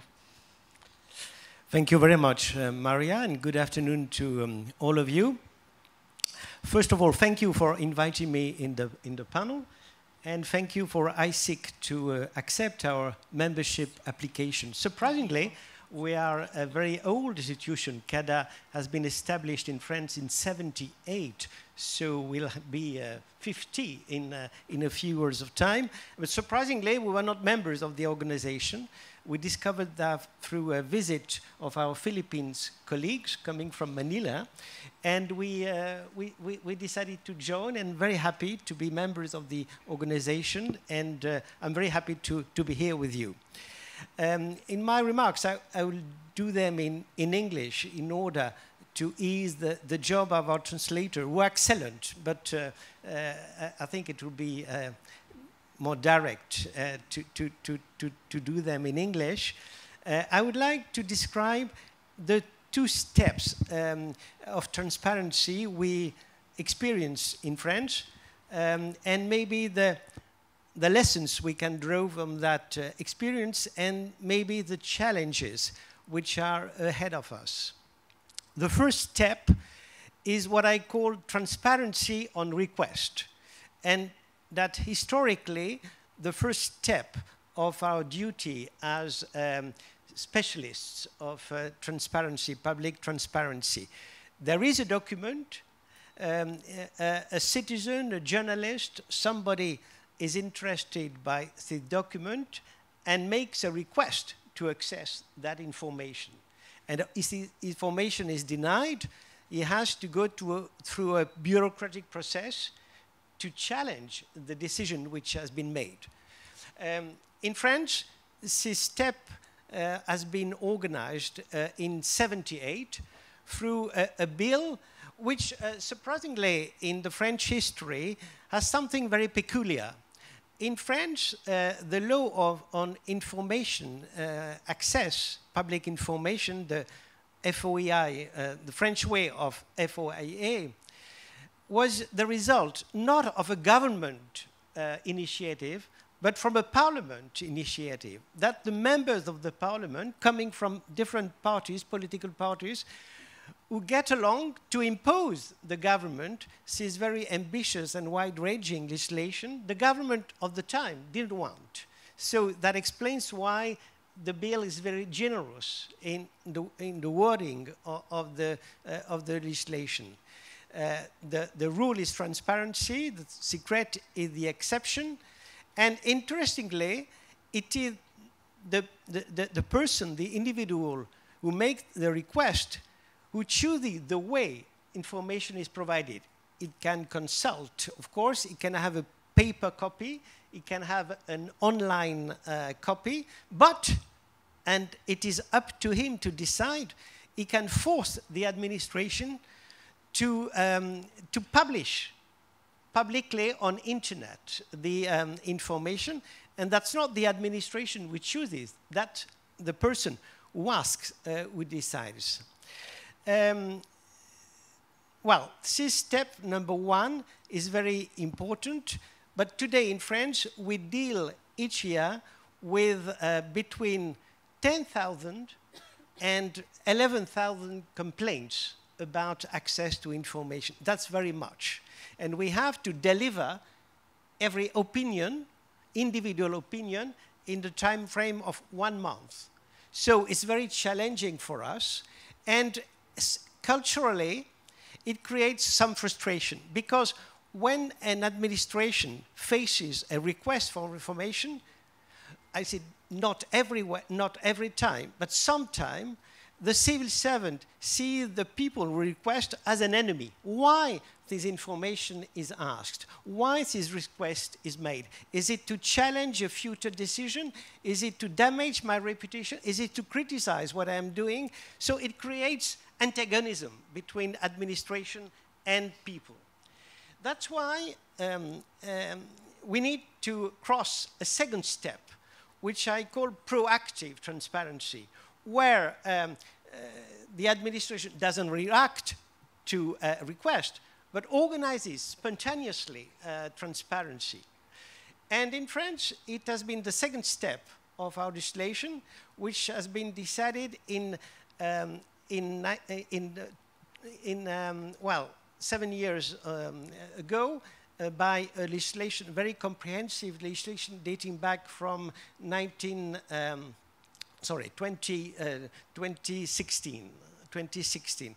And this legislation, called Legislation for Digital Republic, organizes this proactive transparency by doing roughly 3 things. The first one is that provides access to algorithm and source codes. We presume that every algorithm, every source code is publicly available. It's available for the person who is the object of an individual decision based on an algorithm or a source code, but it's also available for any person which is interested by accessing algorithm and source code. So we presume that every algorithm and source code used in the public administration, state or local, is public. The only limitation is some protected secrets, for example, the security of the system or intellectual property rights. And we have examples where we have to strike a balance between the need to provide availability and the need to protect secrets. I mentioned, for example, algorithms which are used to detect fraud, the tax administration, the customs administration, or even administrations who serves benefits from families. To target controls, they define, of course, high profile of fraud people. And of course, if you know the algorithm, you can escape controls and you can encourage fraud. So we try to make, on a case-by-case assessment, a right balance between access and protection. The second initiative is about open data, dating back from the law I mentioned, 2016. The law makes compulsory open data policy for every state body or every local body, provided it has more than 50 employees or 3,500 inhabitants for local institutions. And that's very broad. Every information which has been made available by an individual request, any database which is received or maintained by the administration, any database comprised in what I call in public inventory, and any database which has a social, economic, or environmental utility interest is supposed to be made compulsory. And that's very important. The last initiative, and I mentioned the free ways of this proactive transparency, is the liberalization of the reuse of public data. It means that there can't be any restriction on the way this public data can be used. It's free of charge, and I remember very well when the law was debated, there was a parliamentary debate about the need to pay for the information or not, and the parliament decided that, well, public data was a part of public patrimony, and that could be made free of charge. So the law states that the reuse is, of course, possible. It's not subject to any license or fee, except very limited exceptions, except very limited restrictions. And what is very important, and I echo what has been said by the previous panelists, it's of public interest, because in many domains, in many fields, I mentioned, for example, transportation, environment, health, the fact that there is open data, that there are huge data which are available, has fostered innovation. The launch of startups which use this data to promote and to create new services available to the public. I make my ending remarks by saying that now we are in the step 3, trying to manage transparency on request and open, proactive transparency, and it's not easy, because transparency is a never-ending process. The more you publish, the more you generate requests for supplementary information. And we believed that at the end, we couldn't be necessary, that there would be no need for an institution like us to exist. And the fact is that we exist, and we have more and more administrative challenges to do. That's life. Well, that's very challenging, and that's the reason why we are still here and happy to be here. Thank you very much.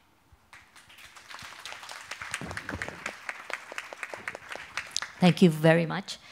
And I would like, again, to highlight some of the things that you said, starting with the use of FOIA requests by MPs, which is something that still happens in many, many countries today. Of the 3 steps and accesses that you mentioned, the access to algorithms and the public availability of that data is really, I think, a good example of what we're looking for. Then the public inventory, let's say, of the open data databases that you have is also a good one. And then the third one on the reuse of information, on sort of the no restriction on this data, on the capability of other startups to use that data to start their own innovation, and sort of the idea that this is a never-ending story of requests, because when you publish or make available a piece of information, then that leads to another request and another request. So thank you very, very much. And we'll now give the floor to Mike Kemp. Mike is the Berlin Commissioner for Data Protection and Freedom of Information since 2022. Before that, from 2019 to 22, she was legal officer for Justice, Home Affairs, and Sports for the representative of the Free City of Bremen to the federal government. And Meike is going to talk to us about the main challenges and some of the barriers that the governments face in implementing open data initiatives, and then she will try to enlighten us on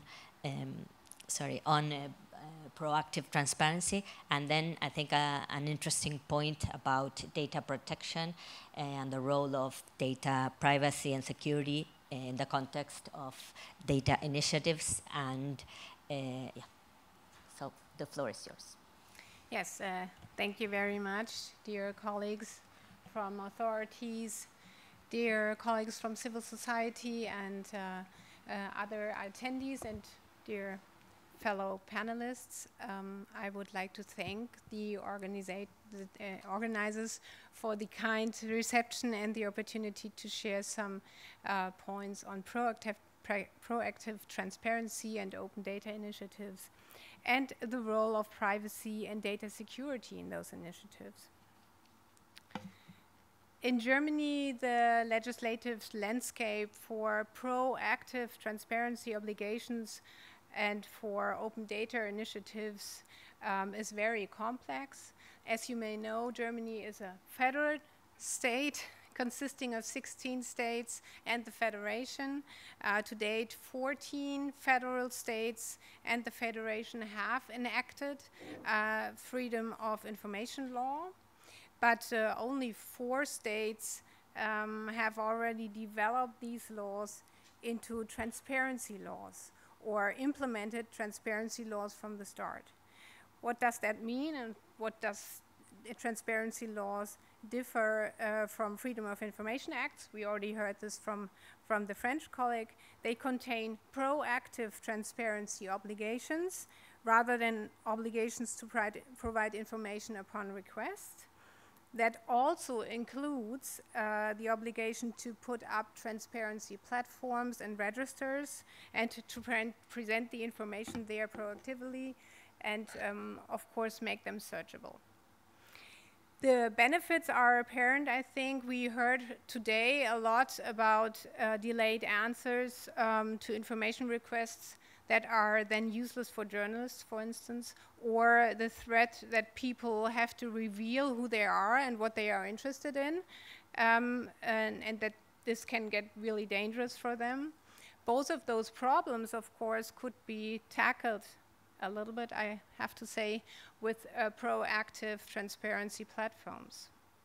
So there are efforts in several federal states in Germany and the Federation to expand laws or existing laws to include proactive transparency obligations and to create the basis for information to be made available on those transparency platforms. In the federal state of Berlin, this reform of the Berlin Freedom of Information Act, which actually dates back to 1999, and it has not been amended since then. So it's a really old Freedom of Information law. And for years, there have been demands from our authority and strong demands from civil society initiatives to finally amend the law or develop it into a Transparency Act. Finally, this demand has found its ways into the coalition agreement under the current government in Berlin. Hence, there are reasons to be optimistic, but we are not there yet. And in contrary to what we have seen in draft laws before, where there have been many, many exemptions from the proactive transparency measures, where whole departments were just kept out of the laws, for instance, Department of Education, all those information that is very relevant to Berlin people. There is now, under the current government, at least a political commitment in the coalition agreement, and to also reduce any kind of exemptions and only exclude intelligence activities. But as I said, I want to see the draft and then we are talking. In contrast, open data initiatives in Germany have developed rather independently of debates on the reform of freedom of information laws in recent years. In Berlin, the first open data strategy was adopted by the Berlin Parliament in 2011, and it was revised now in the last year, 2023, after an extensive participation process involving actors from business, science, administration, and civil society. This revision led to a shift in the strategy that is now focusing not only on the interest of private sectors, economy, but also on the benefits of the data for public administration. So according to this new strategy, the possibility of publishing data should be considered from the beginning of its existence. So it's an open by default policy as part of the digitization process of the Berlin administration.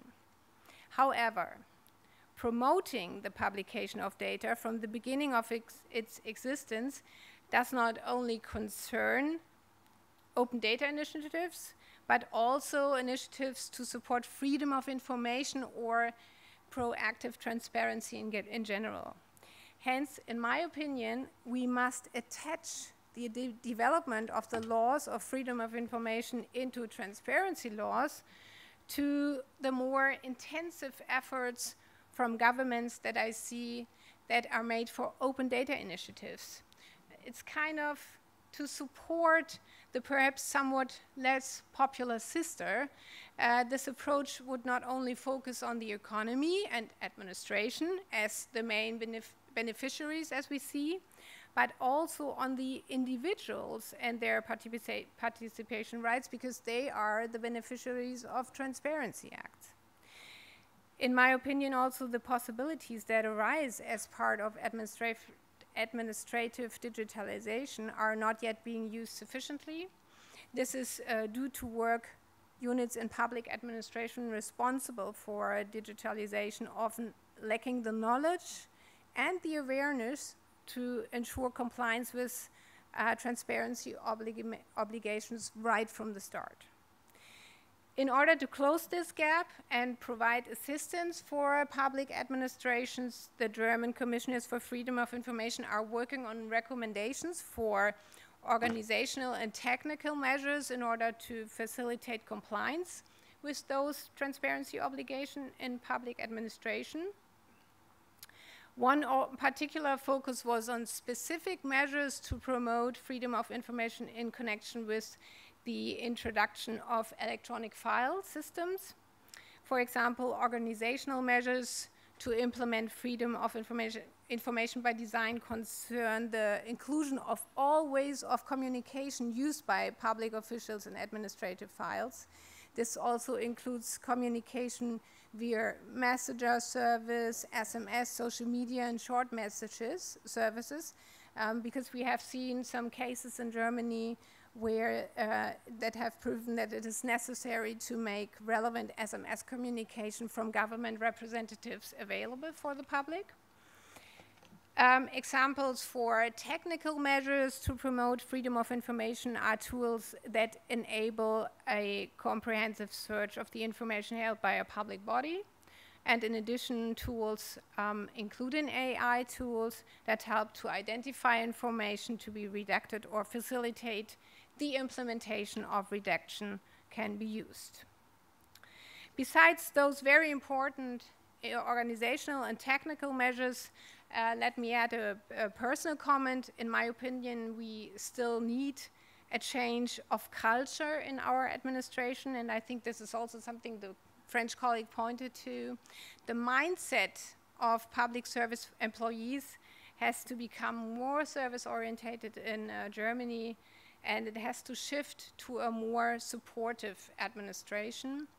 This also includes to understand that the promotion of transparency of administration action and documentation is a public interest in itself, and which also leads to more prioritizing these issues, that it is an official public task. It is key that this idea is implemented in the work culture of administration.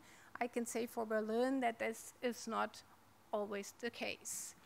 For instance, which could be a step to motivate people to go there, is when administrative staff benefit from open data or proactive transparency measures themselves, when they get information, as you would say in Germany, auf dem kurzen Dienstweg, which would mean something like on the short way, if you don't have to request another administrative body to get information, but just go to a transparency platform and really quick get your information or answers that you need.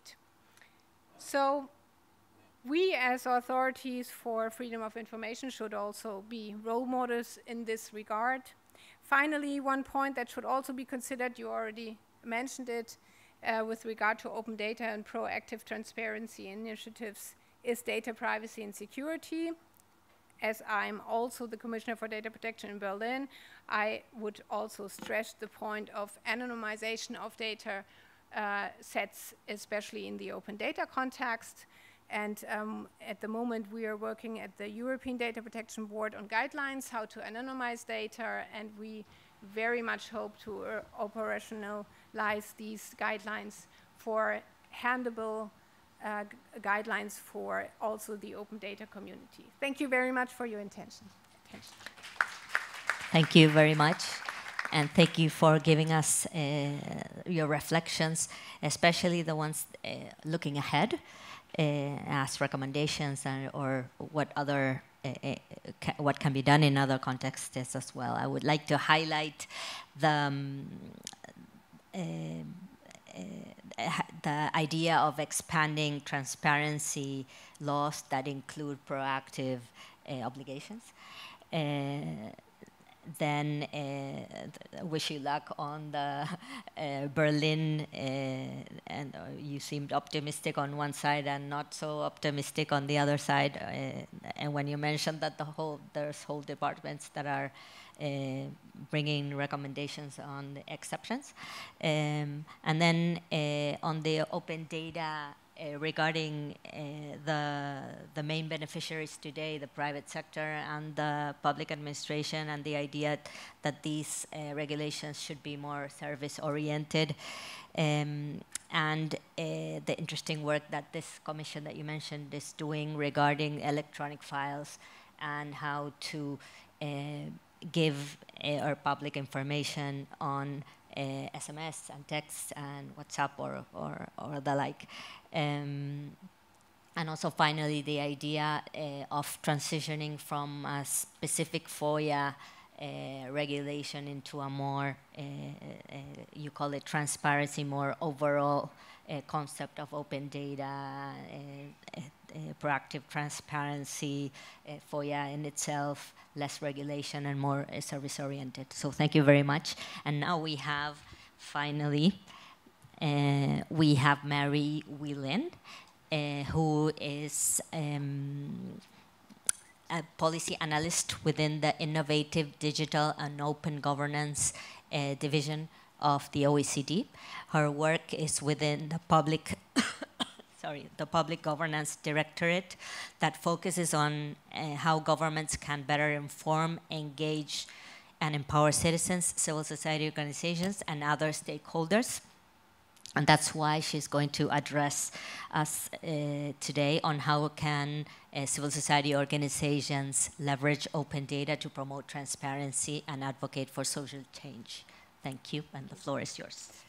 Good afternoon, everyone, and thank you very much for the introduction, Maria, and thank you very much to our hosts for inviting me to be here among our esteemed panelists. My name is Marie Whelan, as mentioned, and I'm here representing the OECD. So I thought today that I would share some insights with all of you from some OECD surveys and studies that we've undertaken in the area of access to information and open data, give you a little bit of an overview of where we're seeing progress being made, where we're seeing challenges for many countries, and mention as well some of the ways that we're trying to support countries in moving towards more proactive disclosure, more targeted transparency, and using digital tools and other means as well. So firstly, as a contextual slide, why is a commitment to proactive transparency so important today? So it's maybe not a surprise to many of you that many countries around the globe are facing crises of low trust in national government. As part of the OECD Reinforcing Democracy Initiative, we've been looking very closely at the issue of trust over recent years. And while we don't have yet a wide range of data on the correlation specifically between transparency and trust, I did think that one data point was quite important to highlight. So the 2021 version of the OECD Trust Survey found that only 4 in 10 citizens currently say that they trust their national government. Something that we thought was interesting to point out is that among citizens who say that information about administrative services is easily available, 50.8% trust the national government, compared to those who say they can't find information easily about administrative services. Only 22.1% of those people in that category said that they trusted the government.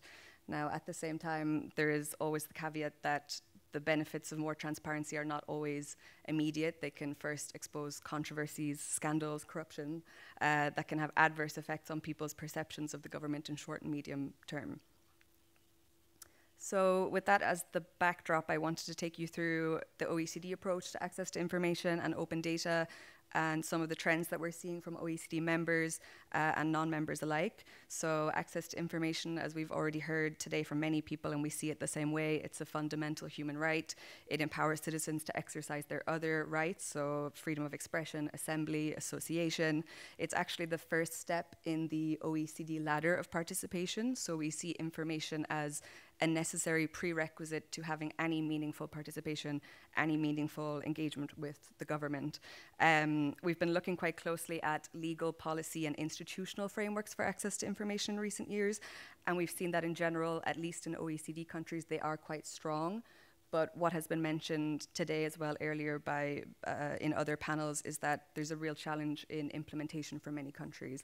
And so countries are really now looking for both themselves ways to develop tools to measure implementation, their own implementation, and also impact. And they're also looking to other actors, for example, UNESCO, on how they can really monitor progress in this area.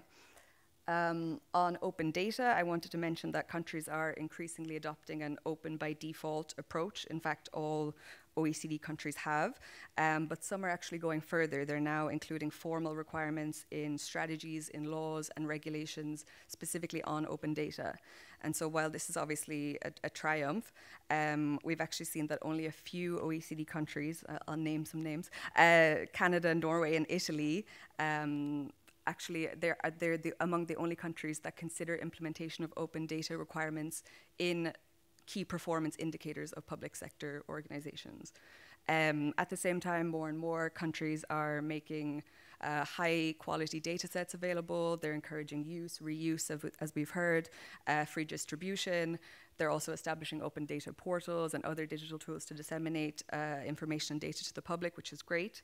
I also wanted to highlight a measurement tool, or a ranking tool more so, at the OECD, the Our Data Index, which has 3 pillars. So it looks at data availability, data accessibility, and government support for reuse. and actually the best performing countries in the 2023 edition were Korea, Poland, and one of our panelists, France. So it seems all the hard work is paying off. I'd also like to mention that most of, and actually it's what our panelists from France already highlighted, that a lot of these top-ranking countries, they have an open data strategy, they have legal requirements for publishing high-quality data, and they also engage with stakeholders, both within and outside of government, to really promote data reuse. At the same time, there are still some challenges remaining. So, for example, only 48% of high-value data sets are available as open data across OECD countries, so more can be done in this area. And also, similarly to access to information, there's really a need to make further efforts on monitoring the impact of open data on public sector performance, and then also on the economy and on society at large. So really asking the question of how you can quantify the impact of open data.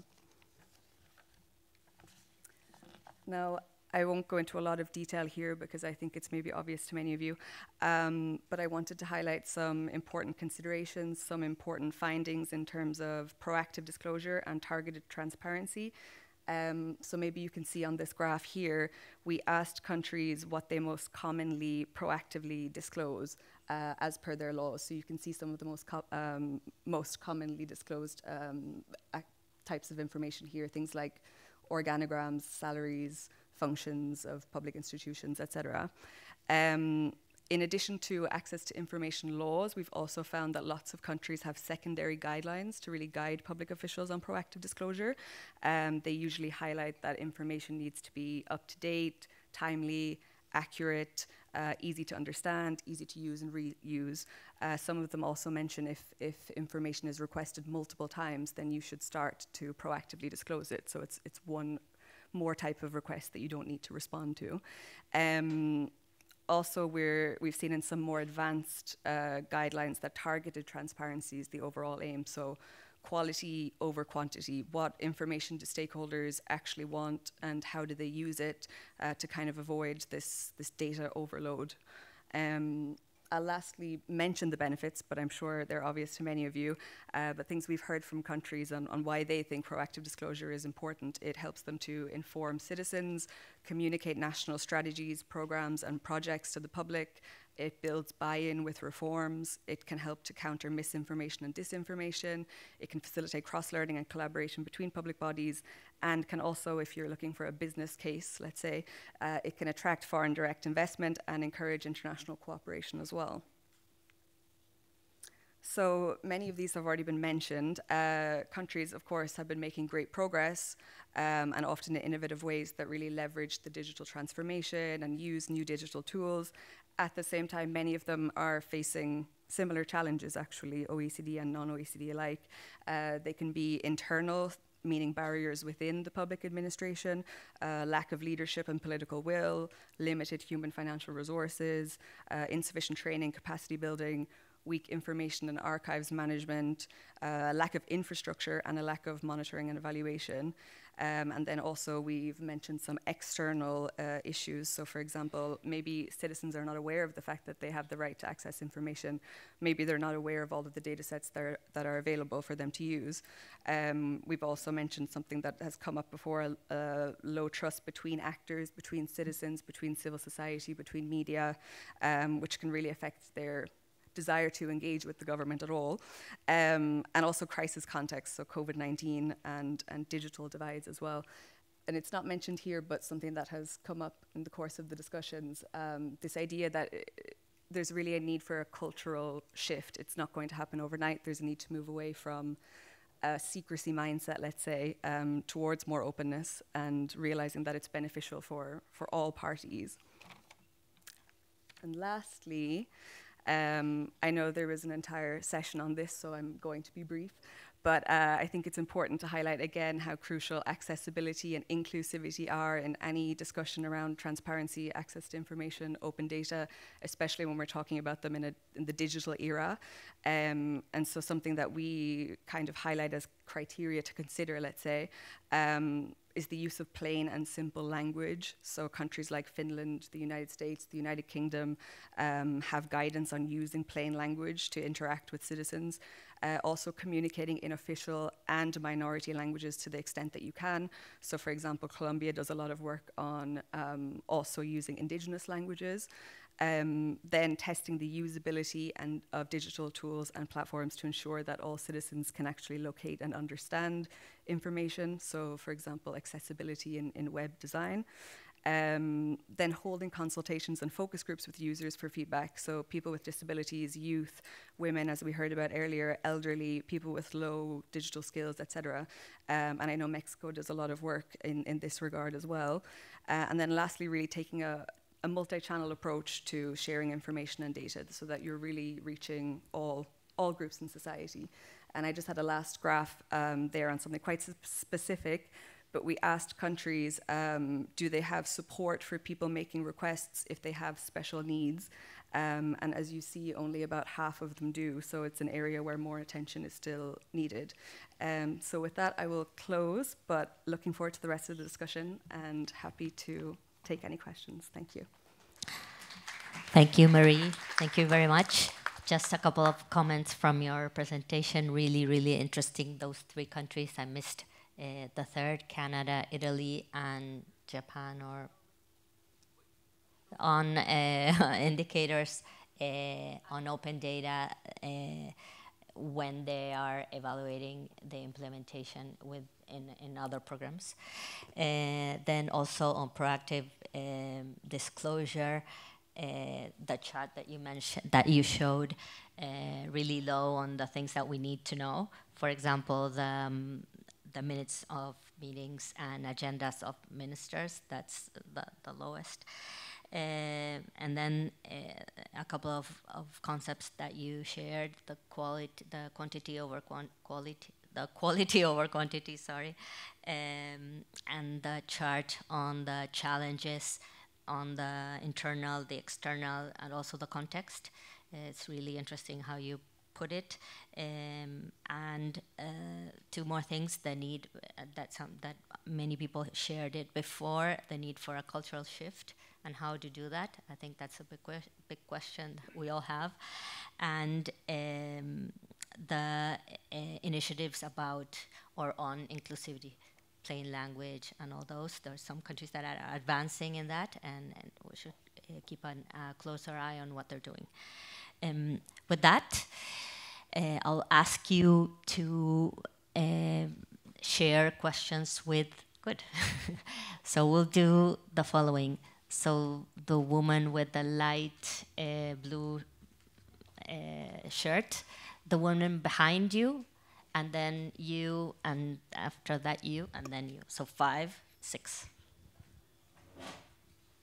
6 questions, please, brief questions. Okay, thank you. Thank you. I have a question for Mr. Bruno Lazare from France. You mentioned that source codes and algorithms used by public sector should be accessible to people, to public. Only exceptions are based on security and intellectual property. And my question is, what are you doing? Well, actually, what would you do in some concrete case? In Serbia, we have one case. An NGO asked the Ministry of Social Affairs for source code for program for social aid. And that NGO claims that ministry designed that program in order to discriminate Roma people who very often a lot of children. On the other hand, the ministry claimed that this source code and the algorithm couldn't be published because for security reasons, and also because that would be breach of personal data. And we have a really huge conflict between those interests. And what would you do in similar cases? Thank you. So the woman behind you, she had a question. Yes. Thank you very much. I'd like to thank the panel for the rich contributions. I'm glad that we are moving from access to information to access to data. And my question is, what about data held by big tech? Because really that is where the world is moving. How are we doing in terms of making them, big tech, to make data available for the public good, for research purposes, for economic development? Because this is really where data is being held. And our laws, which really are restricted to access to publicly held data, are these laws still fit for purpose? Because it looks like the real data is being held by big tech, and what are we doing about this as the ICIC? Thank you. Yes, and then after that, you with the glasses and suit. Sure. Yeah. Thank you to the panelists. Freedom of information laws are a transfer of power from the executive to the public, and that's how we've understood them, as the right to make requests to get information. But in many cases, the laws where they specify proactive disclosure leave it up to the government to decide what information is going to be proactively disclosed. Does the laws in Mexico, Germany, and France provide for citizens to make requests for certain data sets to be published? And if so, can they complain to the commissioners if the government refuses to publish those data sets? Thank you. One more, and we'll, yes. Oh. Yes. Okay. Thank you. I have a question for OECD. You mentioned that, I want to say once again, one of the elements that make information not accessible is the fact that public servants are not trained. Are there any good examples within OECD where they have integrated access to information laws and its implementation into public government schools or any other training programs of government services? Thank you. Thank you. Why don't we answer these 4 questions? And why don't we start with Bruno, who you have one specific and then 1 or 2 generals, or 3. Thank you very much. We had a case mentioned by our first attendee. That was the case where the body, which in fact delivers benefits for families, has been suspected to target controls on poorest families, saying, well, there are social bias in the way you control families, because it is effectively the families who have the most children who live in certain territories which are targeted. So we had to strike a balance, saying, well, what kind of criteria are used to target controls, and are they exempt of social discrimination? And in the same way, we had to prevent the use of algorithm to escape targets, because we consider that, of course, among the secrets which are to be protected, the secret of prevention and search of offenses. So we decided that the criteria in their final form, which were used at the time where the request was made, were not available, but just the shape of the algorithm in the previous year. I mean, if there is any slight change in the criteria, it wouldn't be accessible, but the former shape of the criteria would be, in order to check by anybody that there is no, in principle, social discrimination. Do you see? We tried to weigh on, I would say, the interest in presence, and to make that kind of balance in order not to say no to the right to access, but in the same way to protect the fight against fraud, and not only individual fraud, but we know that there exists high-profile fraud.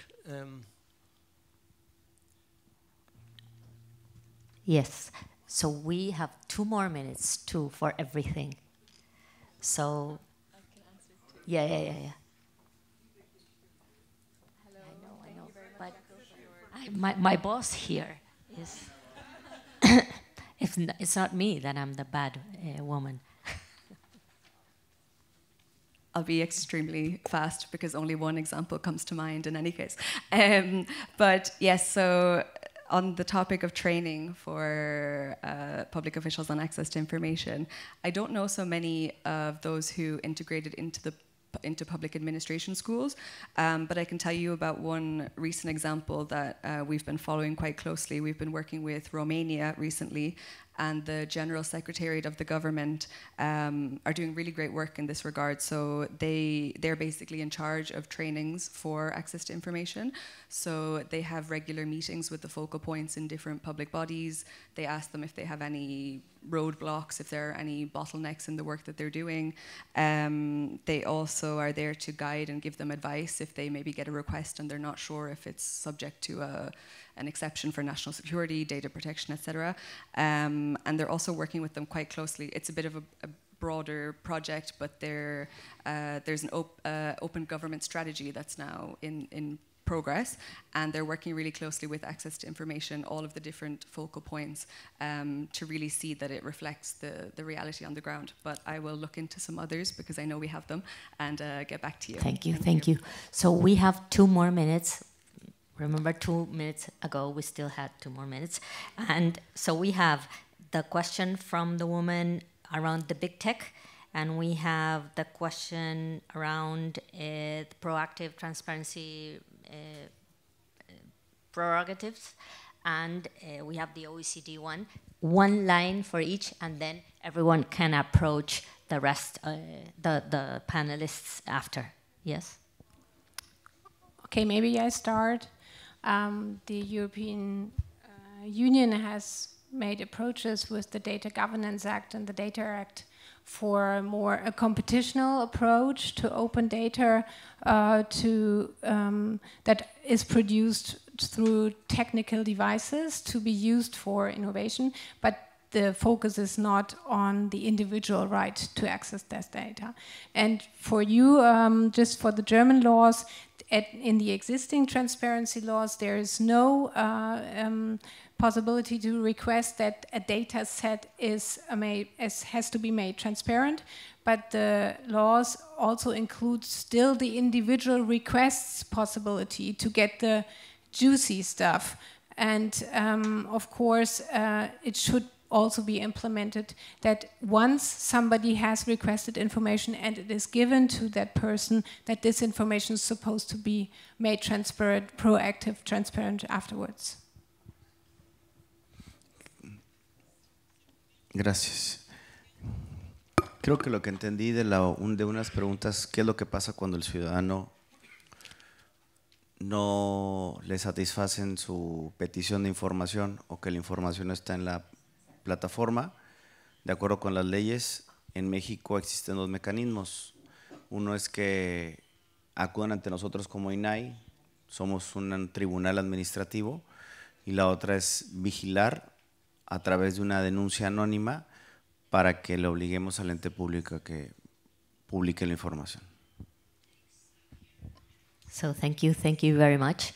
Approach the panelists if you still have questions after this. Sorry, but they're doing like this. Exactly. I'm in the middle of the right to information. Sorry so much. Thank you very much, and I think there's a coffee minute.